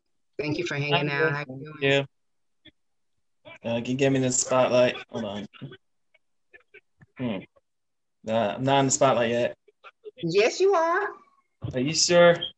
I see you. Yeah. Sorry, I was just trying to do my movement. Okay. How's everybody doing tonight? And yes, as we are celebrating Black History Month, and yes, we honor we honor those who we honor to celebrate the significance, achievements, and the contributions of the African Americans made history to the U.S. history. Yeah. And I just want to say, here is the poetry I just prepared, and I hope you like it. And it is called A Salute to Black History Month. Okay. Black History Month, long month of history for the African Americans who made history. It is celebrated on every single February, the second month of the year. We celebrate and remember the observance, the achievements, the significance, the prominence of their roles who changed the world and made history in the U.S. By then, I would like to say these names to those who we recognize in Black History Month. Okay. Let's say Harriet Tubman, Booker T. Washington, Frederick Douglass, George Washington Carver, Rosa Parks, Martin Luther King Jr., Malcolm X, John Lewis, from Reverend Jesse Jackson to Reverend Al Sharpton, to Jackie Robinson, from Jackie Robinson to Hank Aaron, from Maya Angelou to Angela Gorman, from Carter Goodwin Woodson to Henry Louis Gates Jr., from Lena Horne to Dorothy Dandridge to Cecily Tyson, amazing actress, wonderful icon, may she rest in peace. From Sidney Poitier to Halle Berry to Viola Davis, from Thurgood Marshall to Clarence Thomas, from Colin Powell to Condoleezza Rice, from Barack Obama to Kamala Harris. Those are the people who made history, and they become part of history in the United States, and we recognize them. We recognize those who made history in the U.S. Black History Month throughout February honor and celebrate the achievements and the contributions of all Black Americans, African Americans to the U.S. Right here, they made history. And that's why that's Black History Month. And yes, throughout February, we salute Black History Month.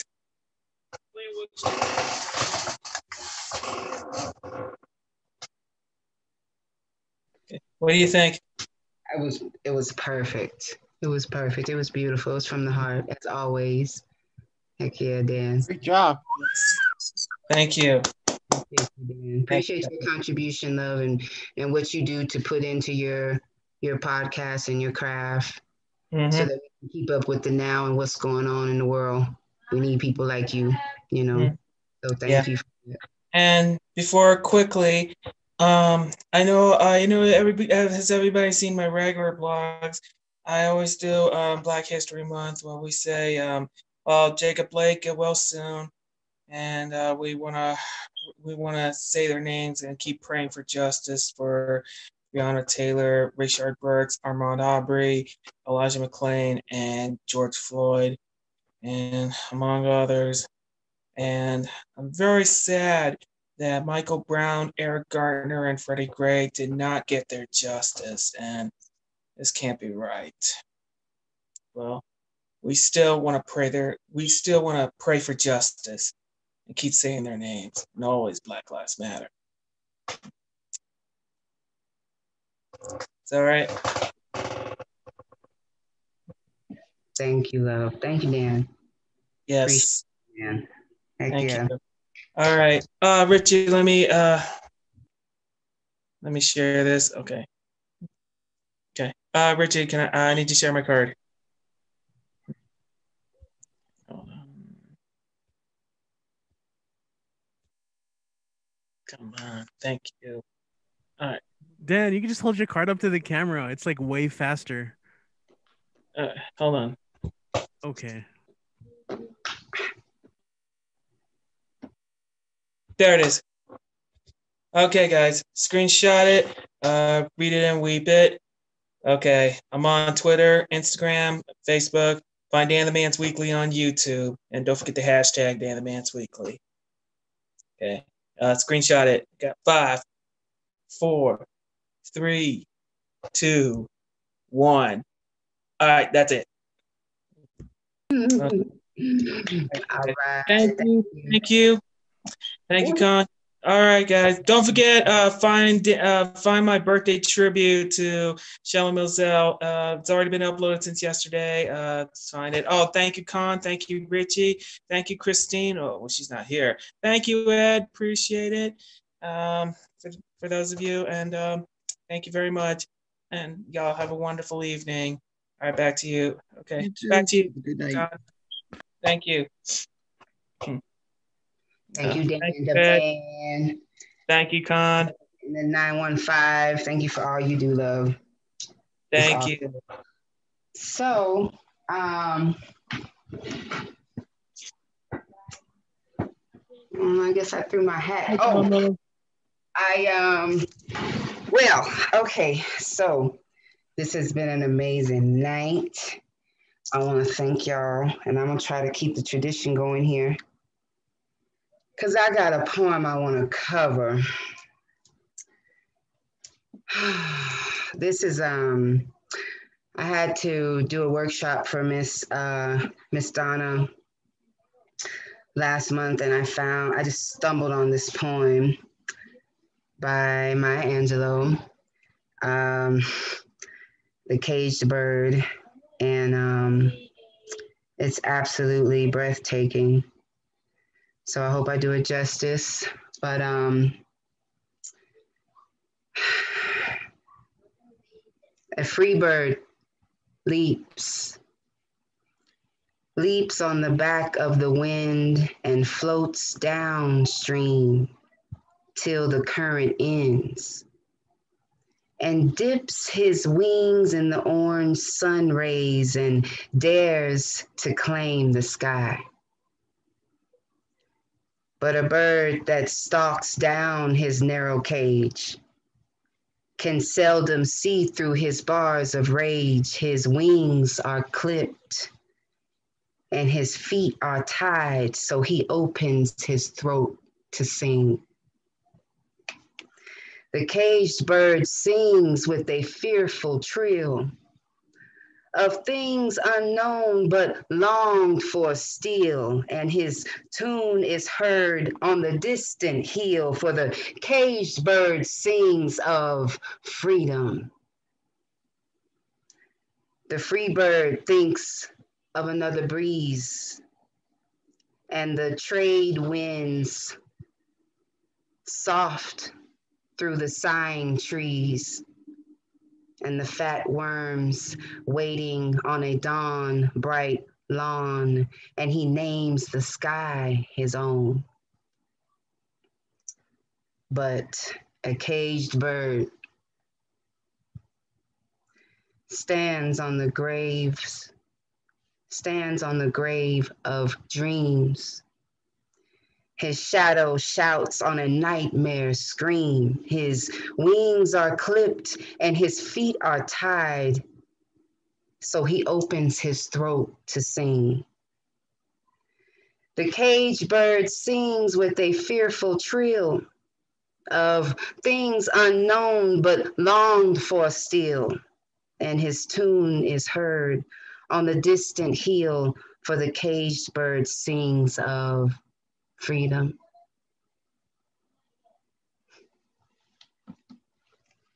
That's that piece. Thank y'all, man. Thank y'all, man. Wow. It's been an awesome night. Thank y'all. Thank y'all for all of it. Thank you, each and every one of you, for being a part of the show tonight. Dares to claim the sky, amen. And everybody's pieces were wonderful. We are going to finish the night out with none other than Richie Marufo. Mm-hmm. Woo, woo, woo, woo, woo. I'm gonna get me a looper. Watch, and I'm gonna be ready. But in the meantime, I'm beatboxing now. Thank you, Richie, for sharing your platform, your momentum, your energy, your space with me. I appreciate you so much. Please send us off with some of your amazing jazz, poetry, awesomeness.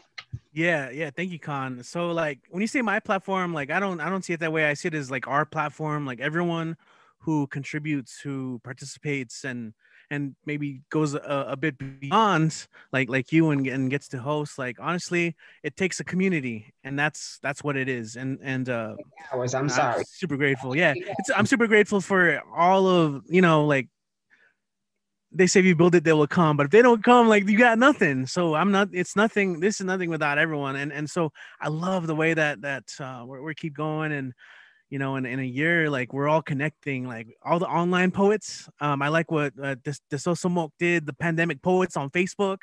Like that's a pretty cool resource. Generalissimo, Marisa, Marisa. I don't know why I said it. Do you prefer Marissa or Marisa? Because like it's really whatever you like. I mean, either way, Marisa, Marissa is totally fine. As long as it has peanut butter on it, she's okay with it. There you go. Yeah, yeah. I set Gotta up get for that. chocolate. Set myself up for that. No, I'm like in teacher mode where like not just say that. Did you oh my just God. say that? Oh, that was I'm highlighted. I'm highlighted, so we're just sharing voices right now. When it comes to Marissa, it's all about the green chili sauce. Oh my God, Oh, says damn. Generalissimo. Well, I believe now you he told me. chimes in. Didn't you tell me you prefer the green chilies to the red chilies? It's the I Christmas said one. Christmas The Christmas colors. one. Christmas colors, red and green. Thank you. All right. We got to stick around and catch up on this at the after party. As soon as I'm done, we're gonna end the stream. We're gonna just hang out and chat and talk and all that good stuff. It's a lot of fun. But yeah, I got in the teacher moment for a little bit where the first day of class, I always like to ask students how they prefer the name to be said. Since we live on the border, there's a lot of different variations of the way people love their names to be pronounced. Anyway, so I'm gonna try and be brief because it went a little long tonight, but I appreciate everyone. This is a piece that is a work in progress, but I got two or three quick pieces for you guys. Let's see.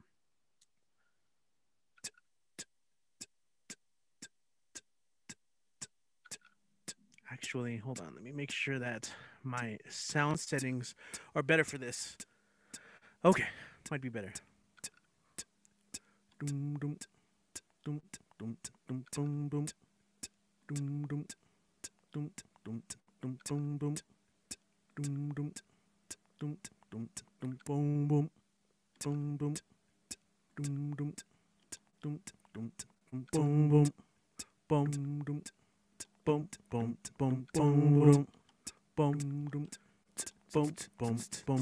right, you know what? I'm just gonna go a cappella on this. This is a work in progress. I'm still trying to figure out something to finish it, but it's a concept I wanted to explore. I heard a little bit earlier from Denise, like there's some interesting stuff that in history. So some of you might recognize some names in this.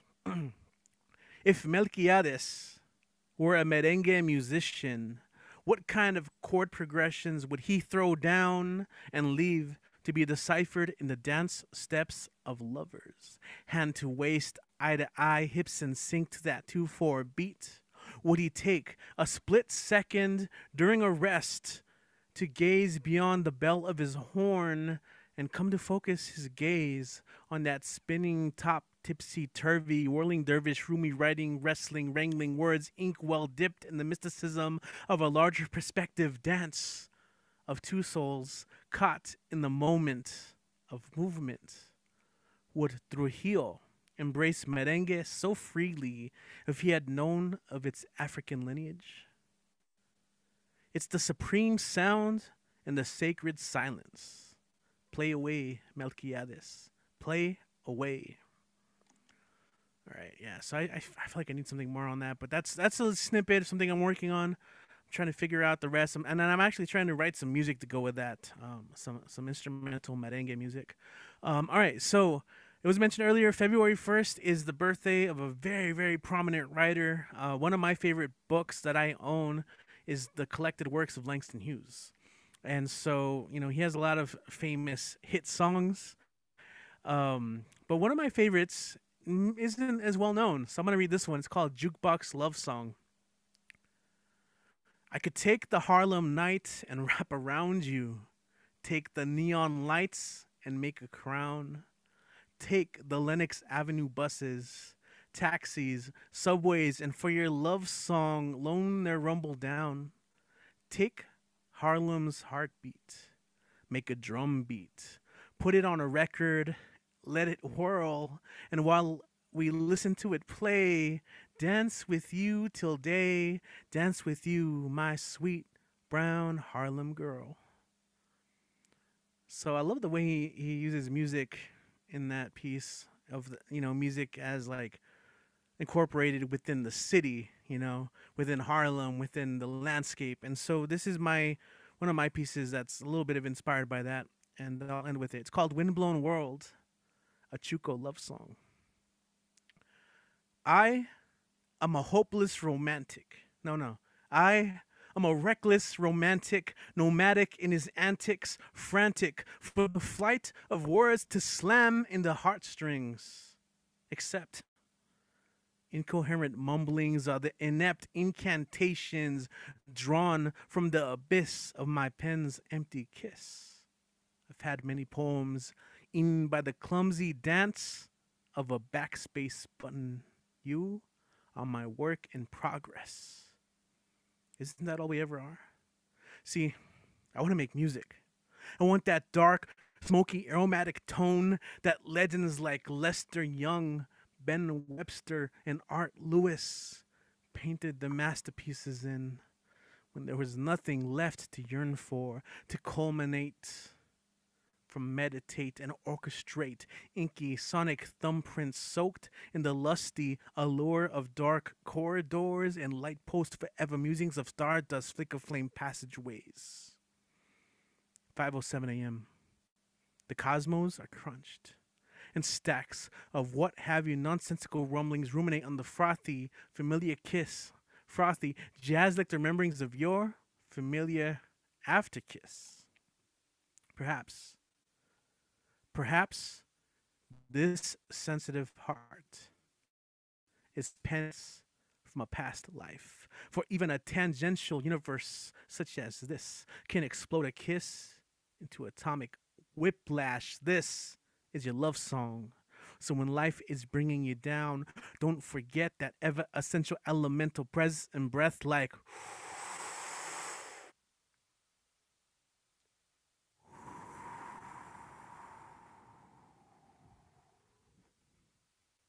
I sling freeform bebop impulses into a Chuko skyline.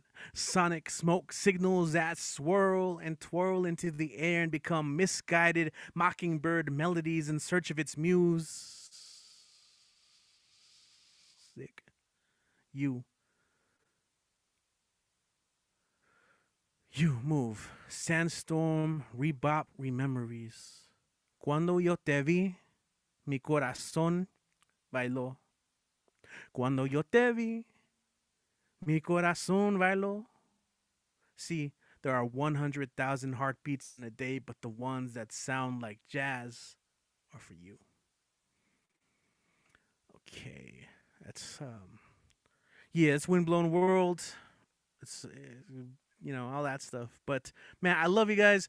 Thanks for tuning in. It was a little bit late tonight, so yo, for everyone tuning in on YouTube, you guys were freaking amazing. Thank you for everyone who was tuning in week in and week out. Just check us out. That's fun. Definitely support all the performers, all the poets. Shout out to everyone who read tonight. It's cool to see you guys and do your thing. We're going to go ahead and stop the live stream, but we'll be back next Monday, February. We are opening it up to a monthly themes now. I think we're going to try that to be a little different, you know, a monthly theme, so you guys have time to work on stuff and you have any of those days to try and, you know, perform what you wrote. So this month's theme for February, I got to keep with the alliteration February, F for food. So man, so many of our poets already talk about food.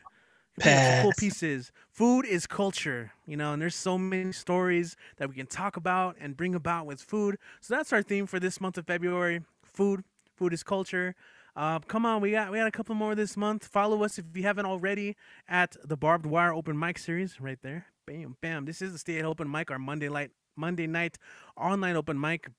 Follow us online, and you can sign up early. I know it's kind of hard, and I know it gets kind of late for some of you guys. So if you want to sign up early, you can follow us online, and I post those sign up sheets like midweek of this week for the next one. So